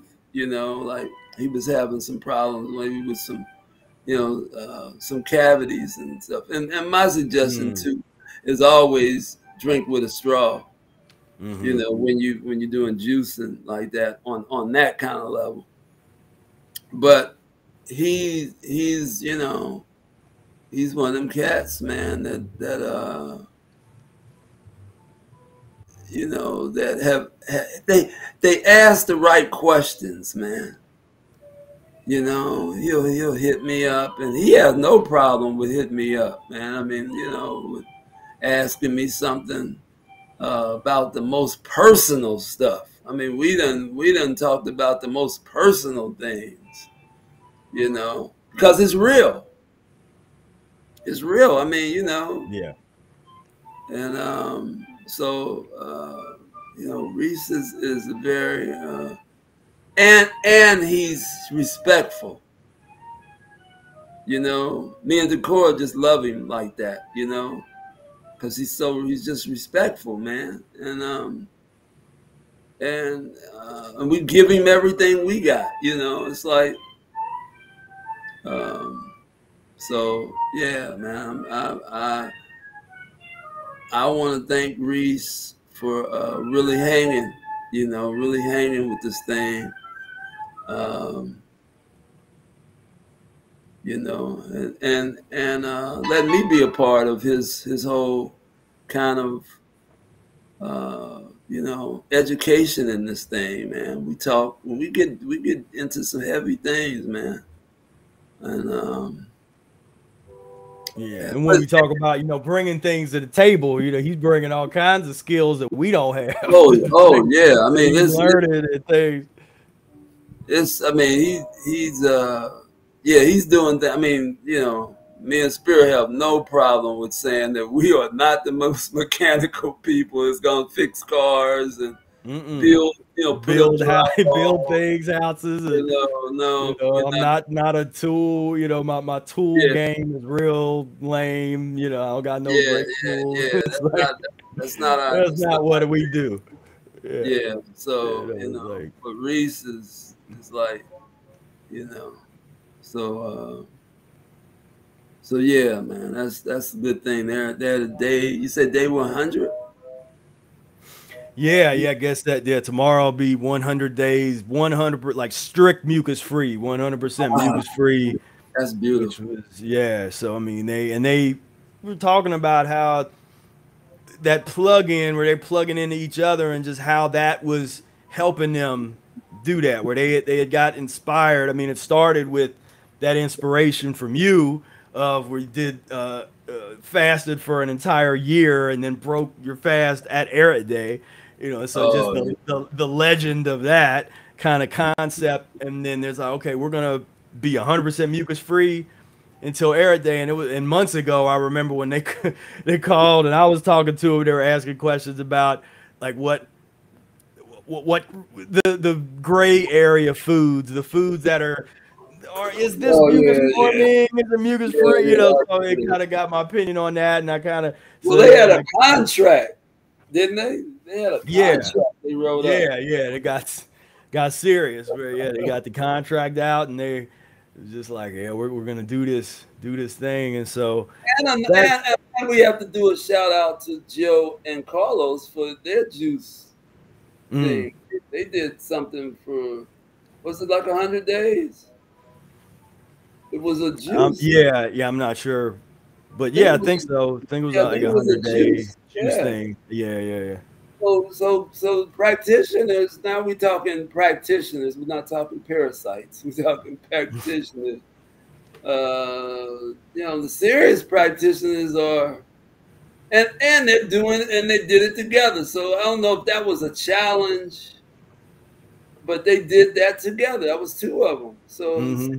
they, the modern practitioners are moving in twos. Hmm. You know, I couldn't imagine me and Vic doing a challenge. You know, No. you No, know? and like, cause in the way that I operate, it was yeah, it's the exact opposite of that. Where Yeah, I do things without saying I'm doing it. I right, talk right. about things after I've done it, so I don't announce like, okay, I'm starting a fast. I'm going to do this many days. It's like I will tell you when I've already broke the fast. Like I just did 3 months. He'd be like, "Oh, really?" Like, yeah, I just broke it, you know, a couple weeks ago or something, you know. So I just that was my habit, was just talking about things later and not really talking about it while I was doing it. But you know, but that's the thing. Everybody finds their thing, you know, finds their niche. I got locked into that year-long fast by mentioning it on the meetup. Right. I was like, oh man, why did I say that? You know, and because it's a mug to say that, and then you kind of, you know, a day or two go by, you done started, and then you thinking like, man, I gotta go 11 more months. You know, it was, man, I was like, I mean, if I would have came off the fast or said, well, I'm not gonna, well, nobody would have done anything, but when my word be bond, though. You Yeah. I mean, it was yeah. So you say know, I'm gonna do created something, that.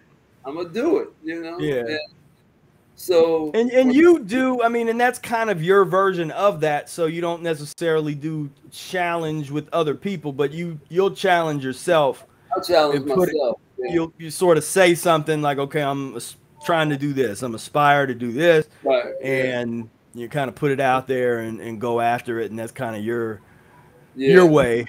I And motivate myself too.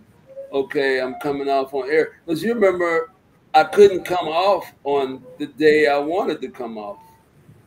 So we did 2 more days, actually. Mm-hmm.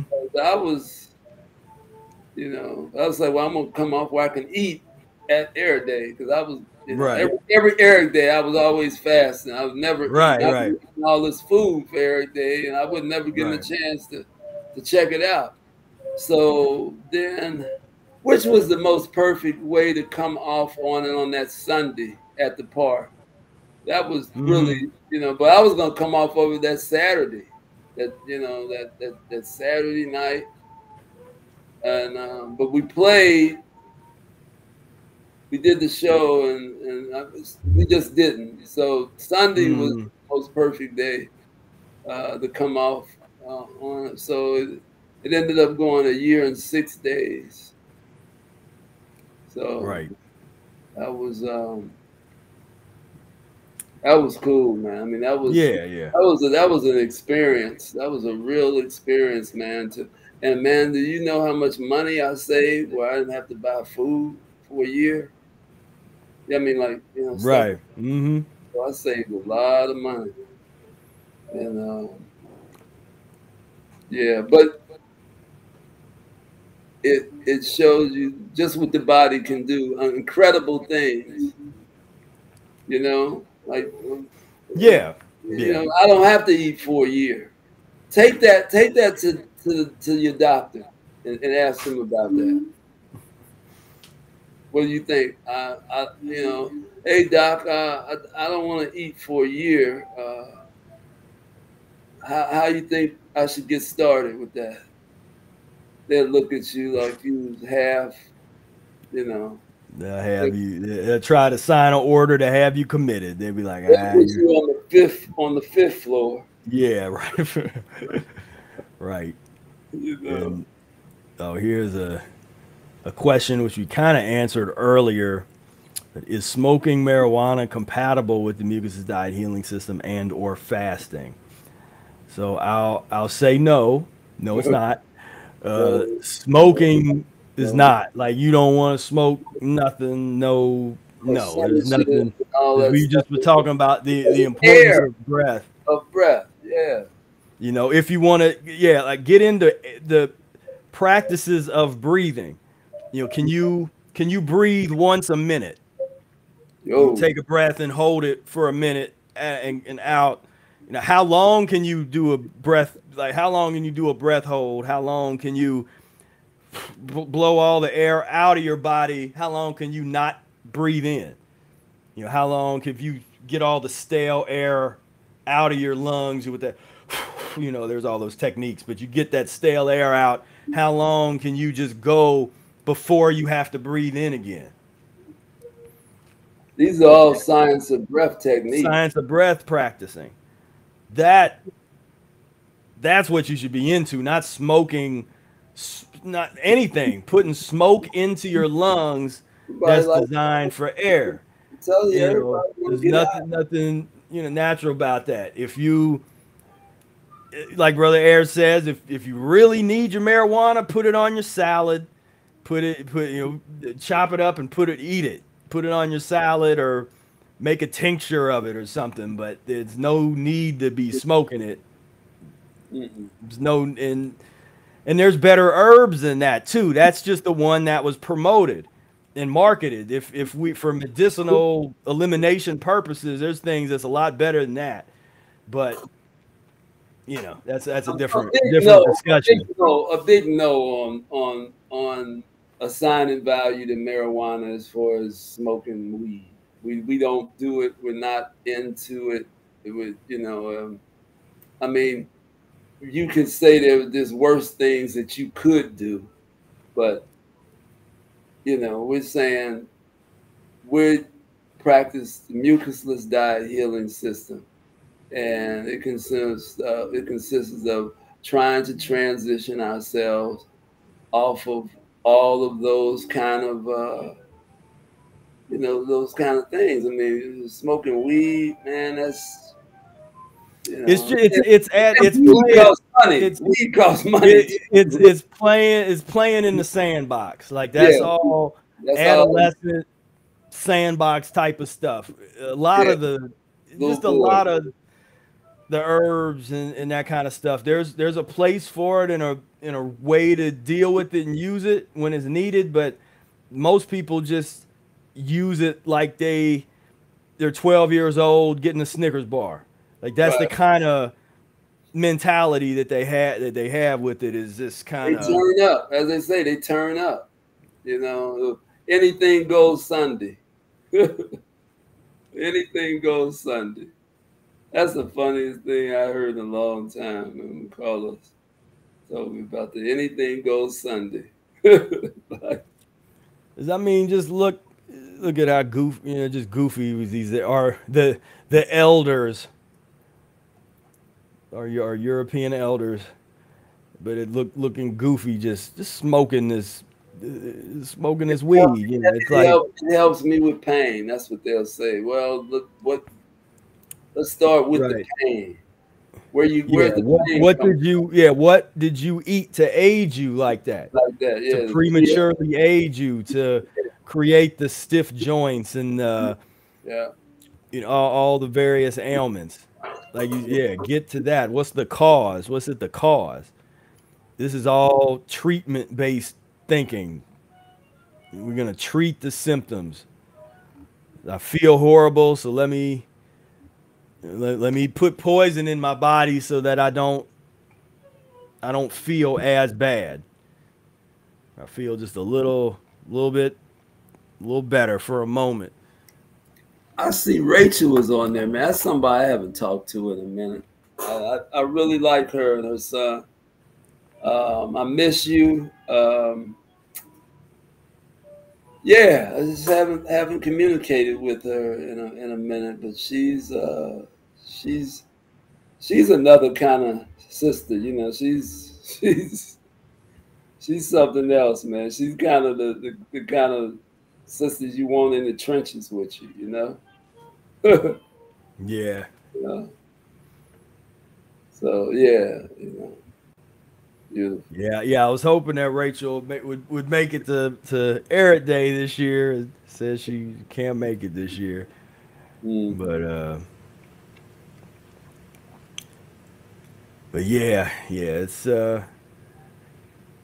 there's definitely a lot of stories to be told, you know, from the community, and the kind of, it's just the kind of dedication that it takes to be successful long term with this diet is something that it's helpful to see it up front, you know, in person, and to get the mentality of the people that have done it, to kind of absorb some of that, and you kind of ask those questions of like, all right, so, you know, like what, like, well, where'd that come from? Where'd that mentality come from? Where did that, because that was something I was always plugging in on, the mentalities that I was seeing from Brother Air to Cora, Vic, and Khalif, and just everybody. I was analyzing everybody's mentality and seeing how the direct connection that the mindset had with the way that the practice, the effectiveness of the practice, the way that it was being executed, the level of freedom that one had in their spirit and in their attitude. I mean, you learn, it's like I was being exposed to these different expressions of freedom just in the way that they would carry themselves, you know, from Brother Air. That's a certain type of freedom vibration you're gonna get hanging with him. You go hang with the Cora, that's a different kind of freedom vibration. You know, that's a you know, like don't pull me over. Yeah, you might be up a tree with her, so you know, you never know. And so freedom, man. You say freedom of breath, physiological freedom, physiological liberation is what it's all about. What this thing is all about, man. And I mean, we're not making no bones about it. That's what's happening. Radioactivity. That's who we are. Why aren't we those beings? Why aren't we those beings now? Why? Because of constipation, filth. We've been lied to. We are, we are these luminous people. We are these people these immortals. We are those. But for some reason, we done lost our memory. Has been so obstructed. So now we've gotten to the point where, 50, 60 years old, you supposed to be dead. That's a lifespan. And you have what they call a home going, and oh man, this is life in our times, man. I mean, it's nothing to celebrate. It's nothing to celebrate. It's been and it has been a celebration of ignorance and chaos. That's what we've experienced here.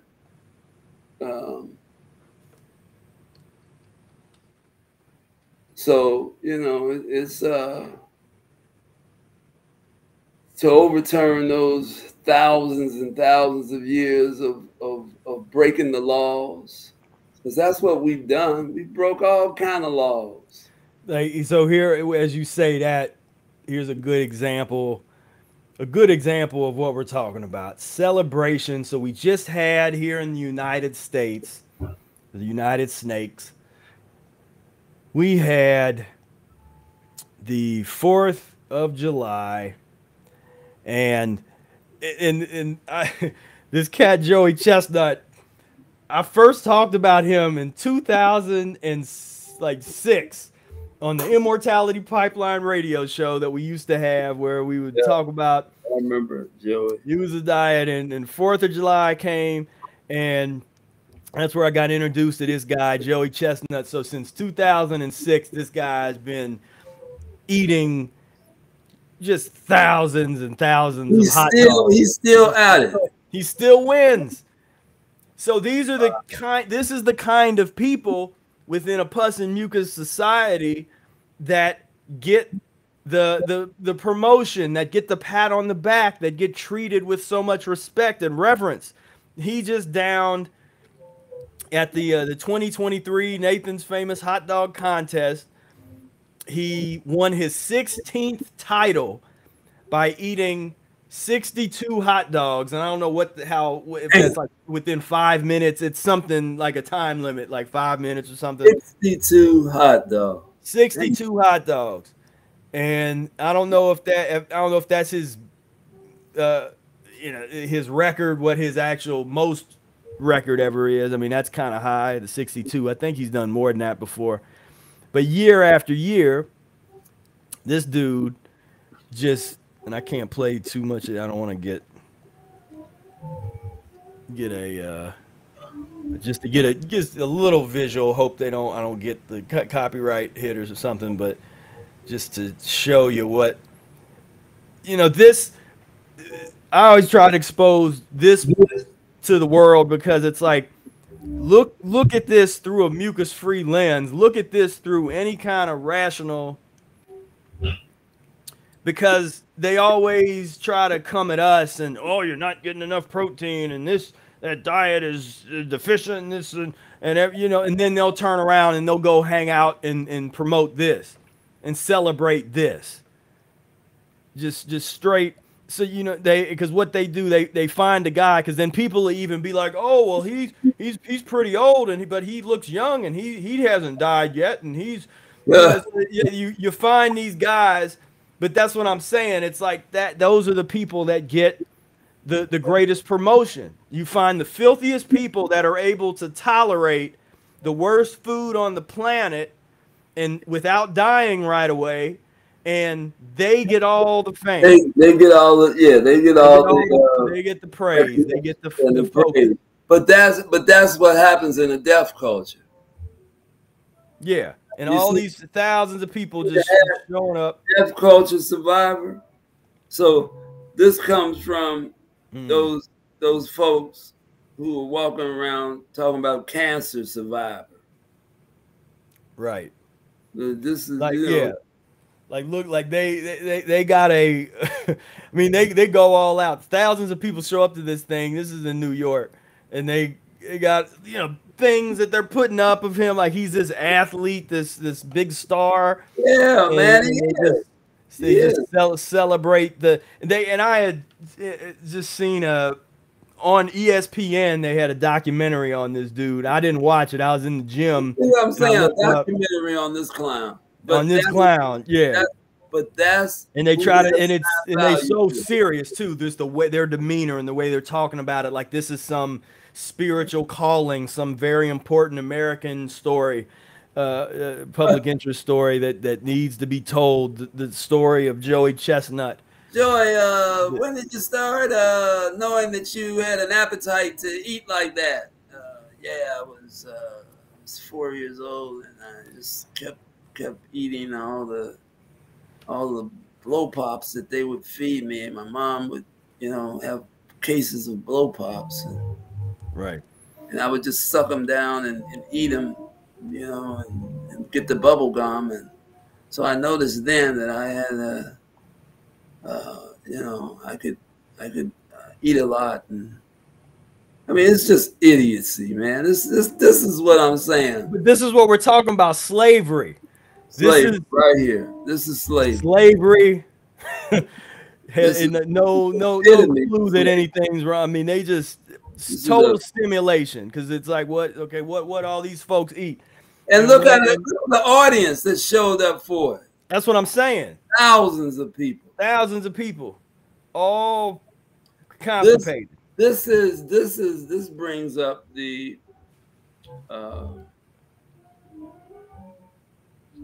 variety, the variety of constipation and pus, mucus and pus eaters. You know how we have varieties that we run into through our day. There's different varieties. Yeah. Of you know, and so they got a brother on the stage this year. Oh man. You know, look at it, just there's so much buffoonery to break down. I mean, then all these guys, you know, so you get the brother, and then on the shirt you got Uncle Sam holding a hot dog, looking goofy. I mean, Arrested Development. This is what we're talking about. This is like psychopathic it's not even adolescent. It's psychopathic adolescence. It's a psychopathic adolescent mindset, and just this whole thing. The thing is, we have to start like really being out front with what we're not happy about. Like publicly, all those we need to be there, saying this ain't cool. You know, this ain't hip. And so, you know, to really make people, because if they don't know that it's you know, it's like they don't know that they don't know. Yeah. They don't know it's not cool, but somebody has to, you know, be out there. Somebody has to tell them, or we just get out of the way and we let all of that fall into the ocean. Like that whole thing gets wiped out. You see all the folks talking about Jesus at the big events, because how are you gonna I mean, you're and I think last year there was a protester, there was a vegan protester, I think, showed up and jumped on stage and tried to do something over by Joey, and then Joey like put the guy in a headlock or punched him or something, and so Joey got all this, you know, he got even his fame even went bigger, because now he choked out a vegan advocate that jumped on stage, and it was just like Joey can handle himself.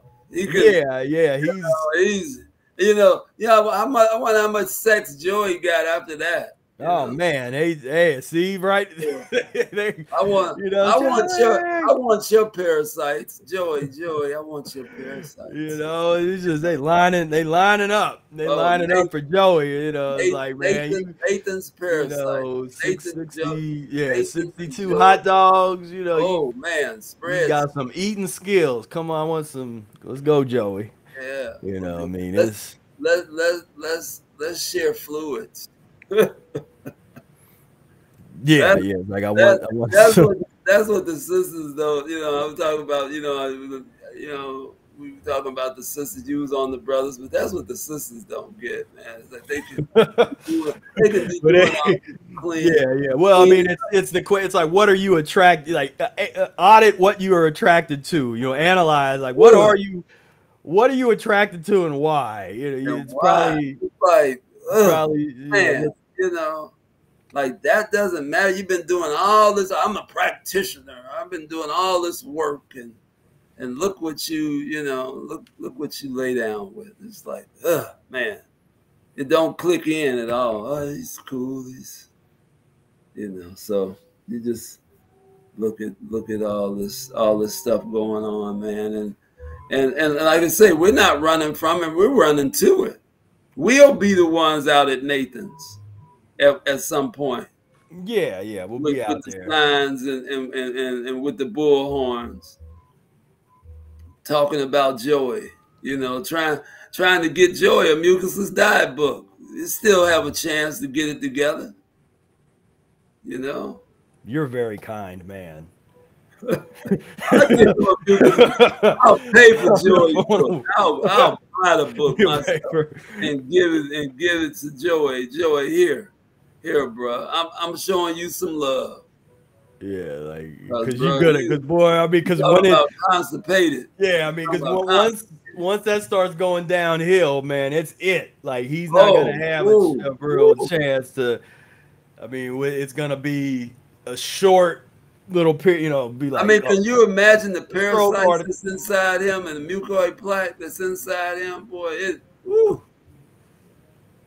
it just. I mean, that scares me to even think about that, but this is who they celebrate. I just want to shake his hand. I just want to be around him.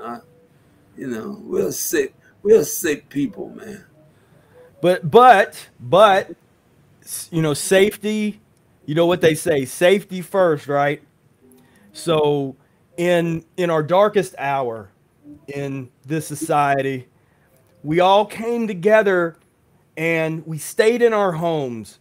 We shut down all the businesses except for McDonald's and other restaurants. And we were good little boys and little girls. And again, leading the way. They decided during the shutdowns they would have a Nathan's. They would keep the contest going. And as long as you eat, just put on the face mask afterwards. So he's showing leadership to the children to, if you're going to eat 50 hot dogs, then put on a face mask before and after. Stay safe. Buffoonery. That's just total insanity. See, this is what I like sharing. See the world through our eyes just for a moment. Yeah. Like you can like watch this and turn us off, and if you have the the blissful kind of ignorance to be able to go back out in the world and not see, like, this is us 24 hours a day. We can't turn this off. We see this everywhere, which causes. And we're constantly dealing with varieties of constipation. Right. All through our if we go to the store, if we go to deal with, go to renew your licenses or anything, wherever you go, it's just varieties of constipation that you deal with. And it's insanity, man. And look at how safe they were. they put up the little screens. They put up the screens. They got the face mask. All everybody around is face mask. When the thing that's gonna kill everybody is what they're eating for the contest. But you know they're all obedient slaves. This is you know, study obedient slavery. I mean, that's Professor Spira homework. Well, I mean, write a paper on all the ways that you can observe, like go. Well, you just talking about the American public. I mean, there's zombieism 101. You know, I mean, there's zombieism 101 right there. Just the way we function. 4th of July and gunpowder. Mm-hmm. That's what makes the day the day. Barbecue ribs and gunpowder. You dig?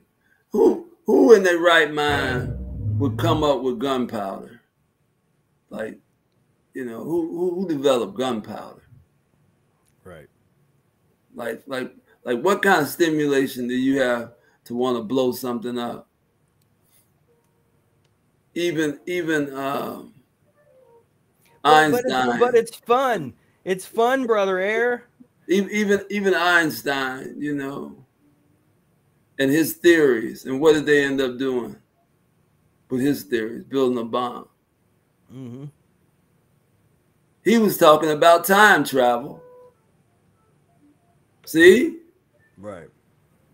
Good things. He's at Eric Sanitarium trying to detox. Right.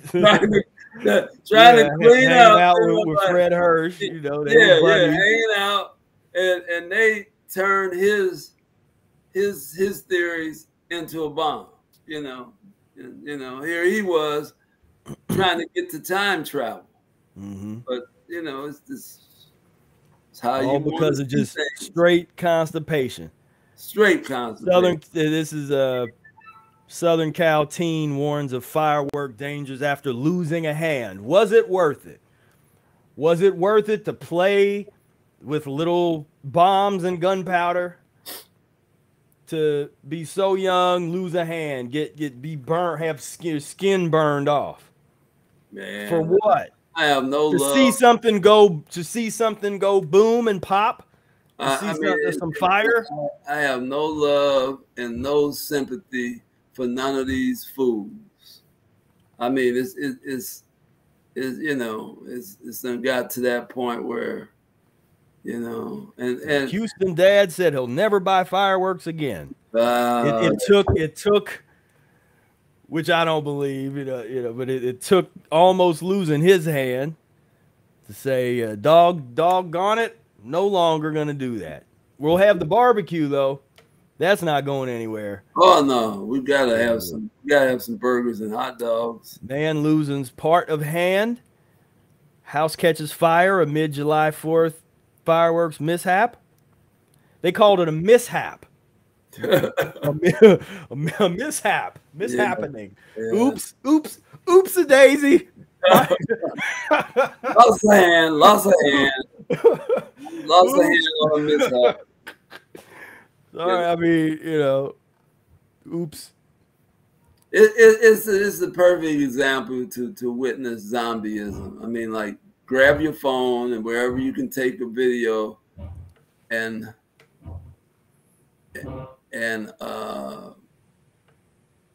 watch zombieism on the 4th. I mean, that's like a very good day to see.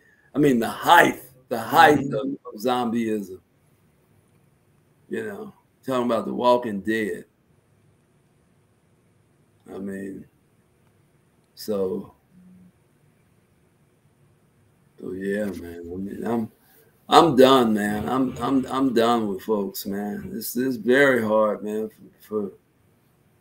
to get the Brother Air now. You know, it's like I say, if I don't speak, don't think it's nothing personal. I just you know, Spira has to at least say it. Yeah, he's trying to be a being, and then I might say something to you if Spira endorse you first.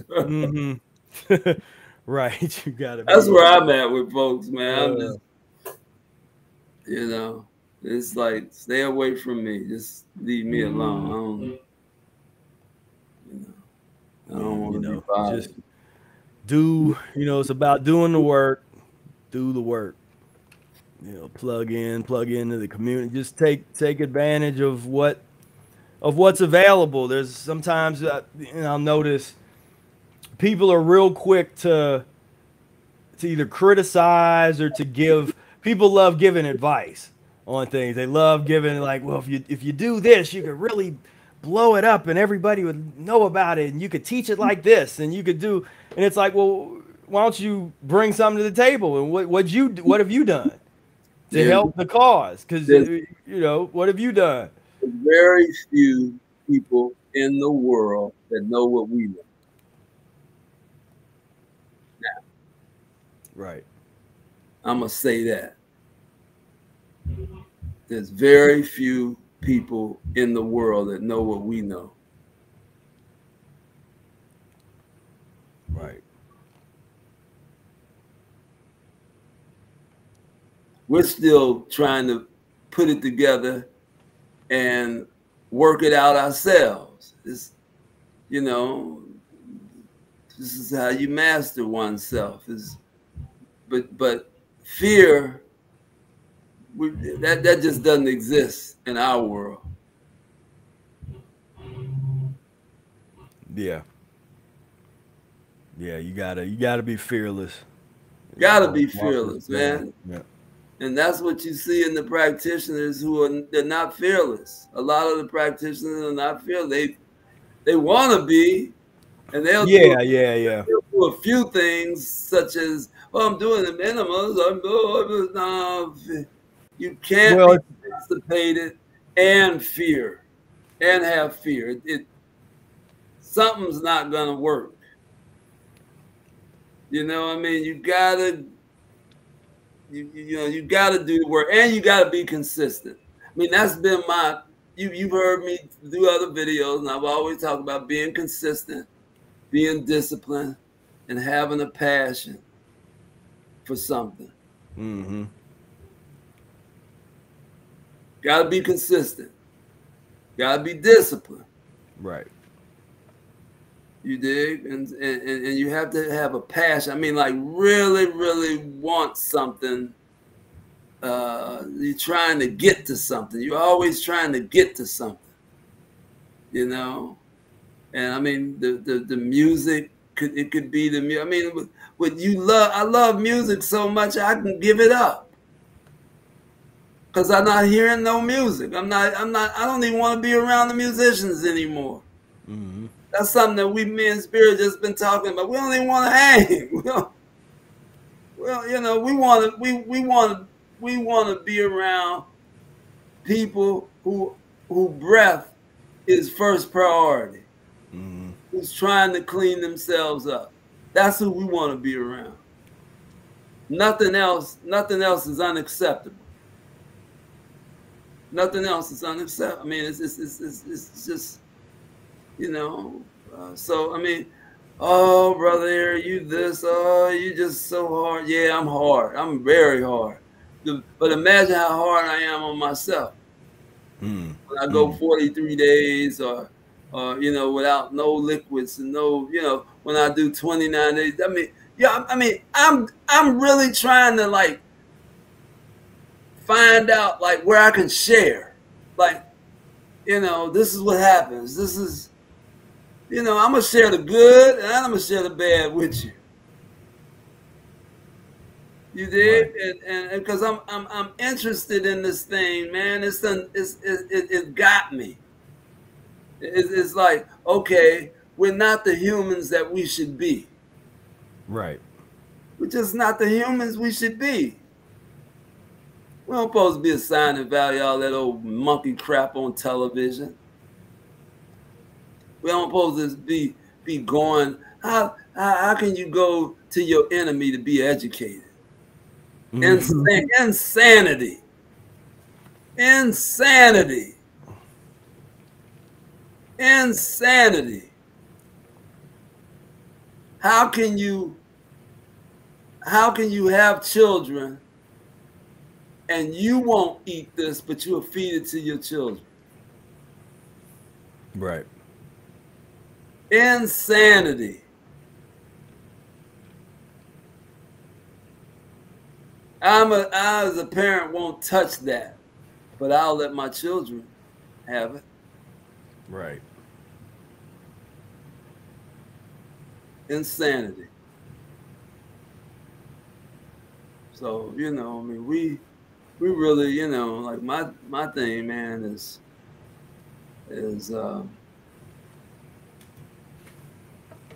you know, let's make the zombies disappear by any means necessary.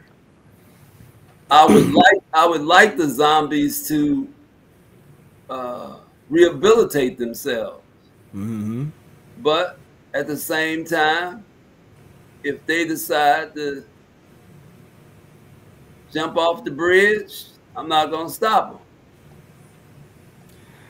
I mean, my thing is really staying focused on building our world and our reality. Yes. You know, to me, this is a build. We was talking about masculinity. That's building. You should be. If you're a man, a young man, aspiring man, build something. Be building. Build something that's gonna elevate the human spirit. That's gonna help you clean yourself up. Build, you know, build your life. Right.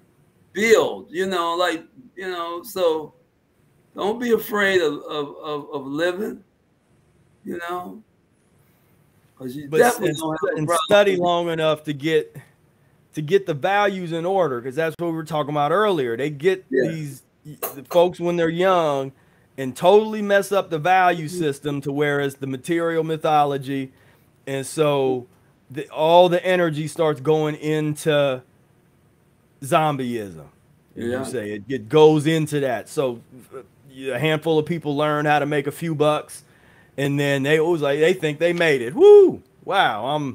And it produces, and that's what they highlight, and they promote it to what? To produce more out of the community, like that. Like that. You didn't see them promoting Huey Newton and putting his image up all the time. No. Where we can produce more like that. Right. You didn't see that. No. But here's Jay-Z, there's whoever, Boo Boo, or whoever the latest, you know, whatever zombie is, and that's who they want to produce. So they sit Jay-Z with Warren Buffett, and they, you know, he's this degenerate, this degenerate finance guy that's rich, and he posed to know nothing, which he don't know nothing. He don't know nothing. And him and Jay-Z supposed to be sitting at the table having a real, you know, like a real discussion, like this is really important about what they're talking about. They're not talking about clean blood. They're not talking about breath.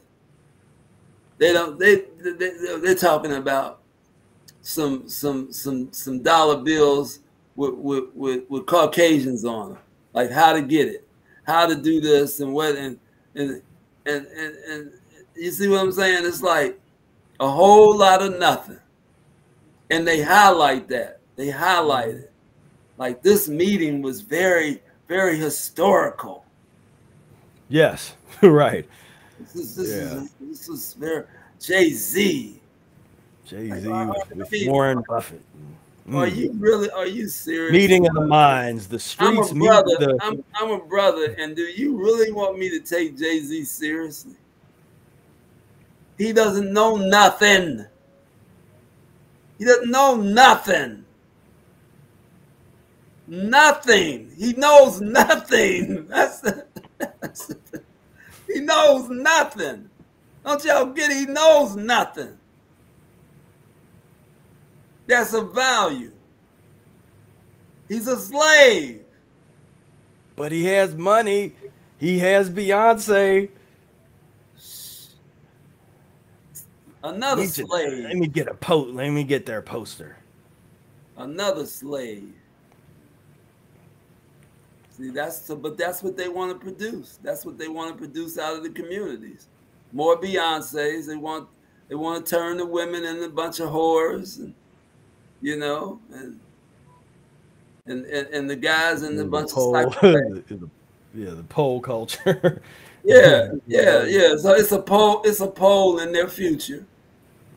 You know. I mean, the greatest thing Beyonce can do is maybe dance with high heels on that I've seen that takes some skill. Other than that, that's about it. They tried to promote veganism for a few days. Oh, I think. man, I don't think that lasted. Please, man, they are carnivores inside and out. You know, they know nothing. They know nothing. They are nobody to assign value to. So, you know, like I say, Jay-Z, you know, to look at him as a recording artist, come on. Man, please. You get on the bandstand, we just look at him, just like. You say they throw your symbol at him, man. Yeah, like get your ass off, you know. Sit your ass down somewhere. You know. Ain't done a stitch of nothing, a study in nothing. You know. And that's, like we said, who they assign value to. Yeah, I mean, you know, that's what. Well, I mean, I just had a last week of watching the Taylor Swift phenomena. I mean, you talking about a whole lot of nothing. Like like if Jay-Z is nothing, she's even less than nothing. I mean, that was just, to see the kind of fanship that she had, this was just ridiculous. Like a Michael Jackson concert type. Yeah, oh man, it was insane, man, to see all them folks down there and you know, another person who has no talent, mediocre at best. You know, she's kind of like the you go to a high school talent show and you see somebody like her. That's about the level of her talent. But they've turned her into this, you know, this artist that, you know, and we're not talking about real young girls. We're talking about, you know, young adults, man, that think that she is just everything, man. It's so, we got, you know, like I said, this is her audience is the mall. It's like, yeah, you can take all her audience and put them in the mall, and these are the people who go to malls. You know, it's like, right. This is hangs out, yeah, hangs out at the mall. You know, this is her audience, and so that was pretty disgusting. But America is the place for disgusting things. You know, it's the depth of buffoonery is just limitless, man. Just limitless. Yeah. That's why, to me, I'm at a point where I just block most of that out half the time. I ain't even. It's just focused on creating our little. We're Right. gonna create our little space right over here, and we just let that thing is just gonna burn itself up, and they all gonna. I mean, are gonna kill them if they don't kill themselves with guns and bombs. They'll do it with the chemical warfare and shots and medical malpractice, and so I mean, soon. So one way or another, they will take themselves out. Well, they're doing And it. I mean, they're doing it. a good job. They're Yeah. doing it. And shooting. It's a shooting every day. Somebody Hmm. dying. Young children. That's a sad commentary, but you know, ain't no love for the zombie.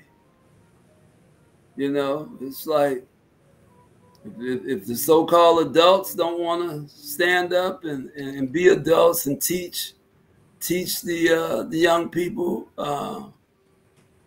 about life, real life, you know, and they want to continue to send them to these deaf culture schools and give them this deaf culture diet, then nobody have no love for any of them. So you know, you get what you get. You know, get what you get. So yeah, man. I think we've covered some. We basically have said, you know, Yeah, yeah. what we've always said, that Yeah. we don't really, we're not feeling, we're not feeling you, not feeling your culture.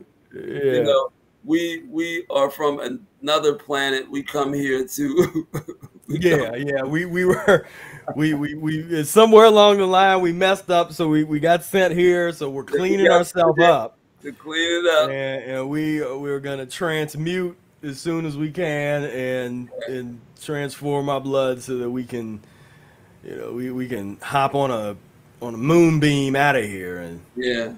to something a little more fitting of, because this is an interesting realm of hell, a hellscape, where you Well, have such beauty and such pain all wrapped up in the same little square, little block of land, and just total, well, just I just think chaos, man. I think we should tell them about Eric Day, and I'll hear about it. I'll hear about it afterwards. You know, you can tell me about it, but maybe they'll have a write-in, like reasons why Brother Air should come there and Yeah, I why. mean, I don't know. We'll see. We'll see if we get you Yeah, inspired to come, and if not, I think inspired. I doubt. John's gonna come help you.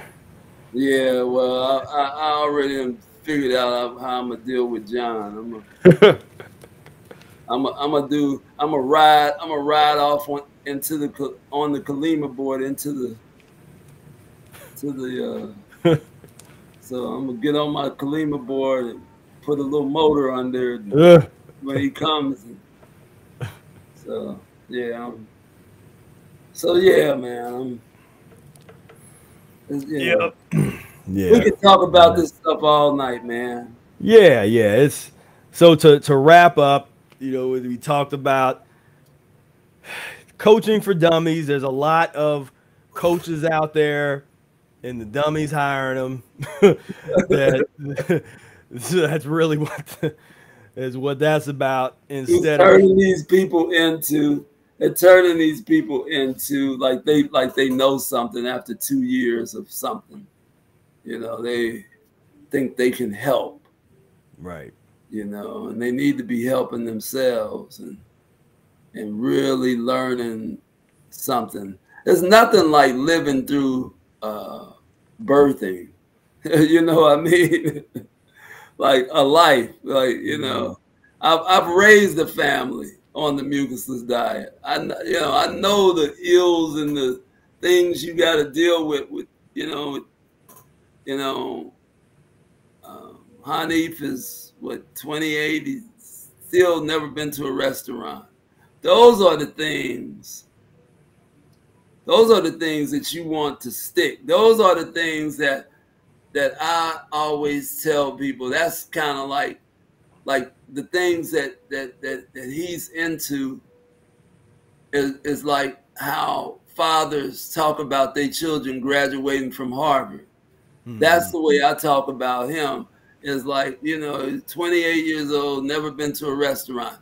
Those are is achievements. Achievements in the culture is changing. One by one. That's all we can deal with it. But it's gonna, you know, and a lot of people can say that. I can't say I've never been to a restaurant, you know, but we started the process. That's the key of what we're doing, is we're starting the process, you know, of a life culture and turning this thing around. It starts like that, man. It starts like that. You got to live this stuff, man. So when you talk about coaching, you got to know something to coach somebody. You got to know something.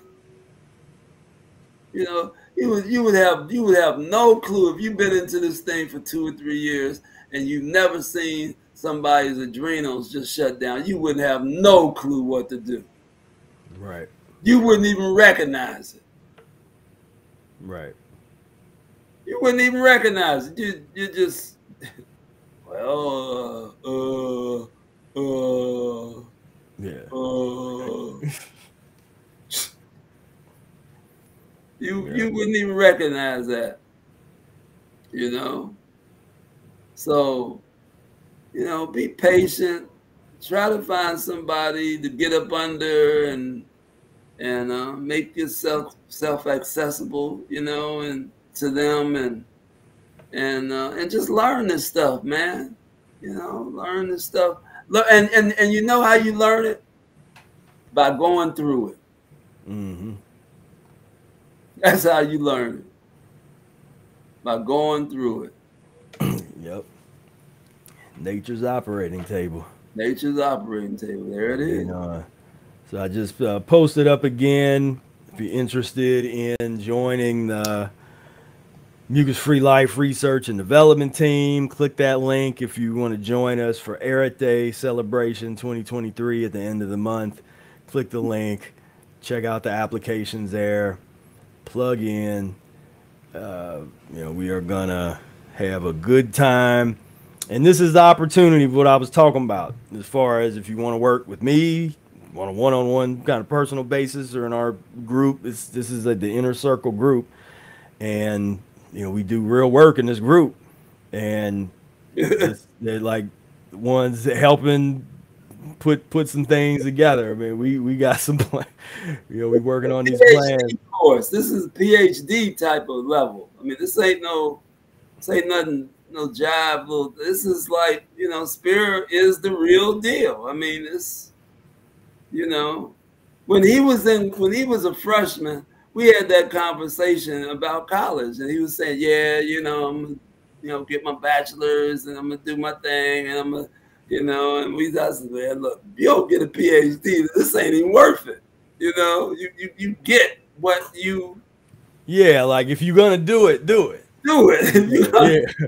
Do it. Yeah. You know, get everything this thing is worth. You know, this thing ain't worth just a bachelor's degree. This thing ain't worth just master's. This is a PhD. You know, this is the place where PhDs sing and ring. You know, and all the rest of the stuff is just, you know, hell, you can walk in and put in an application to get the jobs that a bachelor gets you. You know, so, you know, so he went and done his thing, and even in Mucus-free, we still can say, when they say, well, you know, you're talking about the diet, y'all are not no doctors. Yes, he is. He's a doctor. Right. He's a doctor. That's you want the title. He's a doctor. Okay, so is that enough? They always say that you're not no doctor. Yes, he is a doctor. So don't we covered we covered all the bases. All the bases. Yeah. Let's see. Danny asked a question. We'll field his question real quick. He said, "Would you guys say that adrenal shutting down is inevitable or unavoidable on the transition?" So I have a theory that if you transition well enough, a total shutdown is avoidable. But you really have to transition well. Now you'll be pancaked sometimes, or you kind of go through like what Brother Air went through with the, just periods where you just kind of like, oh man, I ain't getting out of bed today, and just going through those eliminations. But as far as like what I went through, a lot of that depends on the person and the physiological karma that they bring to the table, and then the way they practice the diet. Those are the worst kind of shutdowns. Yeah. Because you don't know what this is. You be like, what's going on? You trying everything. You doing, you just so yeah. Yeah. So it's one of those things. I think that my best advice for everybody is to really get into the transition diet, really understand it. The more we talk about ego, it's like where you let go of, kind of get the ego out of there and do your best to transition in accordance with your body. When you learn to listen to your body, where it's at, the tools and different things that you can eat, and do it. What I see a lot of time, especially for folks coming from some of these raw food backgrounds, is ego is in the way, trying to get them to do things that they shouldn't be trying to do with their body because they're not ready yet. So they want to try to do a real long fast, or they want to try to eat nothing but fruit for a year, or whatever it is. And they'll do it for a little while. And then if their adrenals are low, they're going to that's what ends up happening to a lot of those folks. They're riding high for a few days, and all of a sudden, boom, and basically their adrenals just couldn't recharge because they're too weak. They're not ready to eat nothing but fruit. They're not ready. You got to build. It's part of the building up process where you're building up to that. What are you building up? You're building up your physiology. You're building up your body to the point where your adrenals, your thyroid, your pituitary, all the glands are just working at such a high level that now you don't have to sleep like you were. You don't have to sleep just to recover, just for everything to recharge. You're able to exist at a whole different plane of existence, level. Where is your sleep at now? Where is your sleep situation at? Like how many hours? It's 4 to 5 hours. 4 to 5. Yeah. Yep. Yeah, I never have any dreams or like that I remember. Very rare. I'll remember 2 or 3 dreams a year. Yeah. And so yeah. Kind of thing. And not sleeping. It's just, it's kind of just whenever I start kind of feeling like I don't really plan it. They just like, okay, I start feeling like, okay, look at the clock, and I start feeling like, okay, let me go lay down. And then a few hours later, I'm back up. Yeah. See, I was telling somebody yesterday how, like, my sleep is still like maybe an hour, but I never get into no deep REM sleep. It's almost like, and I was telling them yesterday, I said it's almost like I'm afraid to get into REM sleep, like I'm gonna die or something. I wake up like that kind of. That kind of urgency, like, oh, like I'll catch myself getting into deeper sleep. So when I'm asleep, it's like you can snap your fingers around me and I'm going to hear it. I'm not into that deep REM sleep. But when I go into that deep REM sleep now, I immediately wake up. Like, I don't want to go that deep. So I might sleep about an hour a day. Not even an hour, probably 30 to 45 minutes. And then I'm back up, you know. It's like, so yeah, you know. Now, how long do you do your what's your daily breath work regimen? Like when you do breath work, how long do you do that? It's funny because I've been doing my breath work now at night. And especially now since the weather's kind of changed and it's the nice wind and air at night, you know. I love that, man. To sit on the porch and just, you know, and I do the breathing under the tongue, you know. Hold in 3, count 3, you know, and exhale. And so, yeah, I'm doing it at night now. And I'm doing it at night to the point where I'm really, you know, watching the moon, man. It's up to, you know what I mean? I'm outside. And I bring that, so you do it, how long? For like an hour or 30 minutes man, or 2 hours? Might be, how long? I might be out there for 3 or 4 hours sometimes. And I will do little periods of, you know, 15, 20 minutes. And then I'll, you know, I'll just get inspired to, because I've been going through just, you know, the whole, I won't say panic attacks, but just kind of very uncomfortable. And I think like this has been the longest that I've eaten. In a long time. In 20 years. I haven't eaten in 20 years. I mean, we're talking 5 months. I haven't eaten like that in 20, almost 20 years. I haven't eaten for 5 months.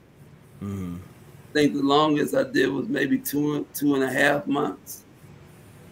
But this is a whole nother thing, man. I've been having some real issues with getting fasting started. You know, like starting the fast. But you know. So. But I bring that up to show people, it's like, because people are kind of like, when you say, they can't put that together and really understand when you're talking about you only sleep for an hour, then they don't understand. Yeah, but you're doing breath work. Instead of being unconscious and sleeping for hours, you're doing more hours of breath work than you are unconscious. Yeah, because you can do breath work. You can do breath work anytime. Right. But people don't make, they don't make the connection of the recharge that you can, because they think you have to sleep to recharge like that. No, anytime. Look, the breath work is done like this. Is the logic behind behind slipping in the breath work anywhere and anytime. Is anytime you do breath work, you are extending your life. Because you're slowing down what normally would be at another rate of speed, but here you are slowing it down. Right. So you automatically extend your life. So that's why, you know, breath work is important. If you can, you know, get 30 minutes in, an hour, 15 minutes, every hour, 10 minutes, every 2 hours, or, you know what I mean? Just that little bit, you extend your life because you stop the rate of speed. Anytime you can stop that rate of speed of whatever, you know, whatever your normal rate is, if you can be cognizant of that rate of speed of just. So now you're down to 40 beats a minute. You might normally, as you function through the day, might be 60, 70 beats a minute. So now you consciously, you're just slowing everything down. So you automatically, when you do that, you automatically extend your life. See, my thing about this thing is 1 + 1 = 2. This is not rocket science. You don't have to be into, like these folks on YouTube with all these $1 million words and the way they teach diets and oh, they're just saying all this heavy stuff and oh, they got all this it doesn't. All that is not, that's not where it's at. This thing is as simple as 1 + 1 = 2. That's all this thing is. So, simplicity.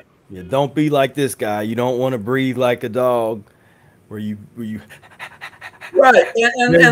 Because again, we're just making connections here, people. These are things you can do for yourself.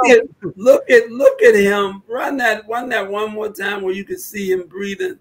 And okay. Now, think about how long his life expectancy is. Right. Dog years. Yeah. They have a thing, dog years, because they live such shorter lives. Because he's breathing at such a pace. Right.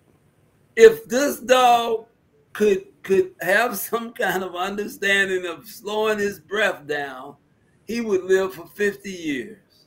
Mm-hmm. See, This is what I'm saying. It's 1 + 1 = 2. This is not anything that just is, this mystery and this mystical and all, no. But nobody else is talking this stuff like us. No one. Nobody telling you about the blood and cleaning your blood and there's nobody on the YouTube. Ain't nobody training. If you train, transition the dog, train it to breathe properly. Man, you had dog be 40, 50 years old running around, doing yoga and stuff. I mean, but that's the value again. The value, the value system. Yeah, we're serious. The value system, because this is, what do people do? They teach their dog to get a ball. They teach their dog how to attack people, how to fetch this, and how to fetch things, how to sit down, roll over, do key things, how to walk right next to him. And with a certain posture. Walk with the how about teach the dog to breathe properly. Right. Slow down its breath. Slow down, man. We can't do that. That's but we don't know nothing about it. That's what I'm saying. They don't know nothing. Mm-hmm. Well. And I always say that like the guy saying that sitcom. You don't know nothing, man. You don't know nothing, Oh, Danny said he's gonna be up this way. You coming to Air Day, Danny? At the end of the month, he said he's gonna be here next week. Yeah, hit us up, man. Yeah, we'll holler at you. Oh yeah. Yeah. Yeah. So, all right. Well, yeah, we we dropped a few gems for him today. You got the breath, and you got the breath. Man. The importance of breath, and we learned why dogs live shorter. I talked about the women who you talked about the women who have fallen and who call themselves practitioners who are faking the funk, and You know, keep them away. You know. So, Yeah, yeah. And I talked yeah. to You talked about the brothers about the and brothers that need to get it together. boys. Yeah, put that soft serve away. Let's get hard. Let's do some work. You know, let's build something. Save your community. That's what Mm-hmm. this is about. Save your community. Save your woman. You know, show her that you can lead and you can be that. That you know, that she doesn't have to, you know, fear you and think and think that you're the problem. Mm-hmm. That's what they done made the women believe that we're the problem. You know, so Yeah, yeah. Where they say, you know, the you know, yeah. It's like we get going all that. It's like find the plug in, the proper plug in. Where if every clean yourself up, they your don't partner want clean that. themselves They up. Let's you get this know, plug in. the women don't. Women they want everything that's not right. That's what they look for. Everything that's not right. When you say recognizing the blessing, when you say they're waiting on the they don't see the boat the what is Yeah, the boat yeah. It's like the flood. The hey, flood. The what the flood is hell coming up, and the yeah guy in the boat comes by. Hey, jump in the boat. It's like, yeah nah, my God's gonna save me. yeah And then yeah get up that, on the roof, and the that's what they water's wait on. coming, and the helicopter comes. Like, hey, get in the helicopter. It's like, no, my God's gonna save me. Yeah, And then they drown, and they go and they talking to God, and it's like, God, why didn't you save me? It's like, man, I sent you a boat, I sent you a helicopter. What you want? what you What do you want? need? You know? And that's where the women are, man. They want the worst thing that they can find, and then when the good things show up, they can't even recognize it, man. So you know, it's like, uh, you know, you just you know, but you know, I'm good. You know, I'm good with who I'm seeing. So yeah, Yeah. I'm all right. So Yeah. so yeah, man, I'm out. Y'all might not see me for a while. Yeah, he's about the Brother Air sabbatical. Yeah, I'm getting ready to move on, man. Yep, yep. But this was great, man. People who was on the chat, you know. Yeah, yeah, definitely Yeah, appreciate everybody plugging in on the chat, and we had a real good just discussion and connection here with folks in the chat, and again, I'll post one more time if you want to plug in with us and the research and development team or Eric Day celebration at the end of the month. Click those links and apply. Come join us. Come hang out. We're gonna have a lot of fun and focus on the breath. Focus on cleaning yourself up. Dude, get your lemon juice, distilled water enemas going. Get your fruit going. Get your juicer going. Get yeah. all these things So, that we have. All these beautiful tools that we have.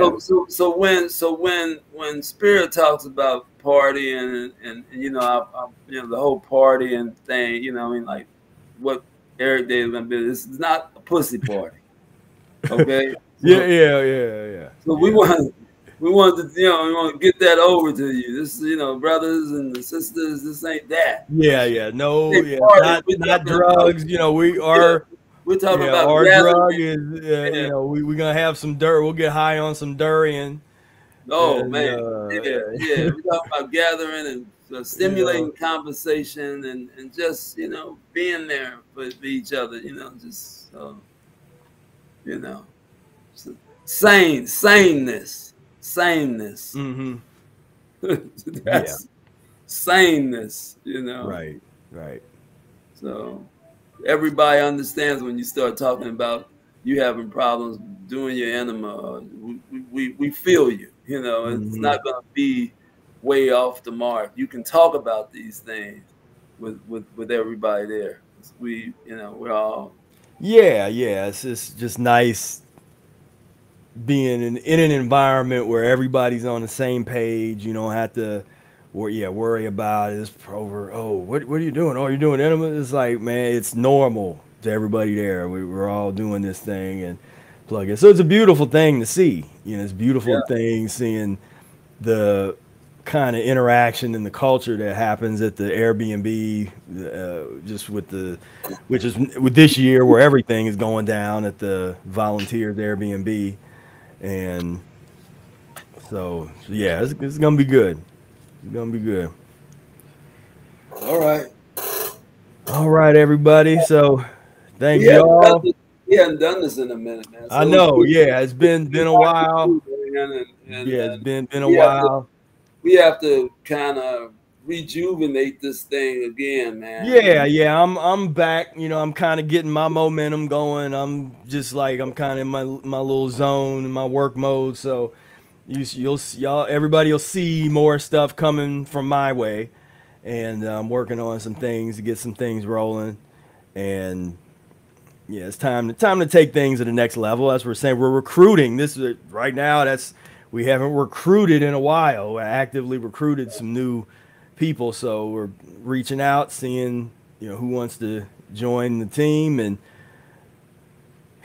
onward and upward. And we're very consistent. I mean, we've been talking about the same thing and doing the same thing for years and years. That's the one thing about us that I don't see that kind of consistency very much. Very few people that have that kind of consistency where they can be like, yeah, this what I was talking about 20 years ago is what I'm still talking about. It still is relevant. It's still ahead of its time, and we're And, right on time. it's based on our bodies going through it. Right. So I mean, this is you know, like what did he say? He said, "Guy from the hair club." I'm just not. Yeah, yeah. I'm not only the president. I'm Yeah, a yeah. We into this, practitioner. man. Yeah. We into this. This is what we do. So yeah, man. All Yeah. right, I'm out, man. All right, everybody. Peace, everybody. Peace. Yeah. Hope, Yeah. I Get hope I better. hope I hope we offended you Yeah. a little bit. Maybe that'll be Yeah. enough to Little bit. get you to do something, man. Yeah. Yeah. Just get inspired and just. I mean, it's a privilege to do this work. Oh yeah, It's a privilege to be able to have access. It's like we say the blessings. It's yeah, we complain about the quality of the fruit or the environments and that kind of stuff, but at the end of the day, I give thanks for the ability to go and get, even if they're degenerate grapes, they still help me eliminate. I yeah. go get, where I can go get some grapes, I can get some pineapple, I can get watermelon. No, it's not the best ever, but we don't deserve the best right now. We got work to do. We don't deserve the best yet. I'm telling We get we get right what we you. deserve. I'm This telling nasty fruit. you. Like use that to clean, get as far as you can with the nasty fruit. Then the universe is gonna open up the better fruit. I'm telling you. We start Like, making our own. we don't Growing deserve, our own stuff. we don't deserve no sweet fruit. Sweet. What is wrong with you? Sweet. Maybe in a few years, maybe, but you just need something to make your bowels move. Right, right. Yeah. So, all right, everybody. Thank you all for tuning in. Last question. Maybe it's supposed to. Yeah, those are mucus free. Yep. And all right, everybody. So until next time, peace, love, and breath.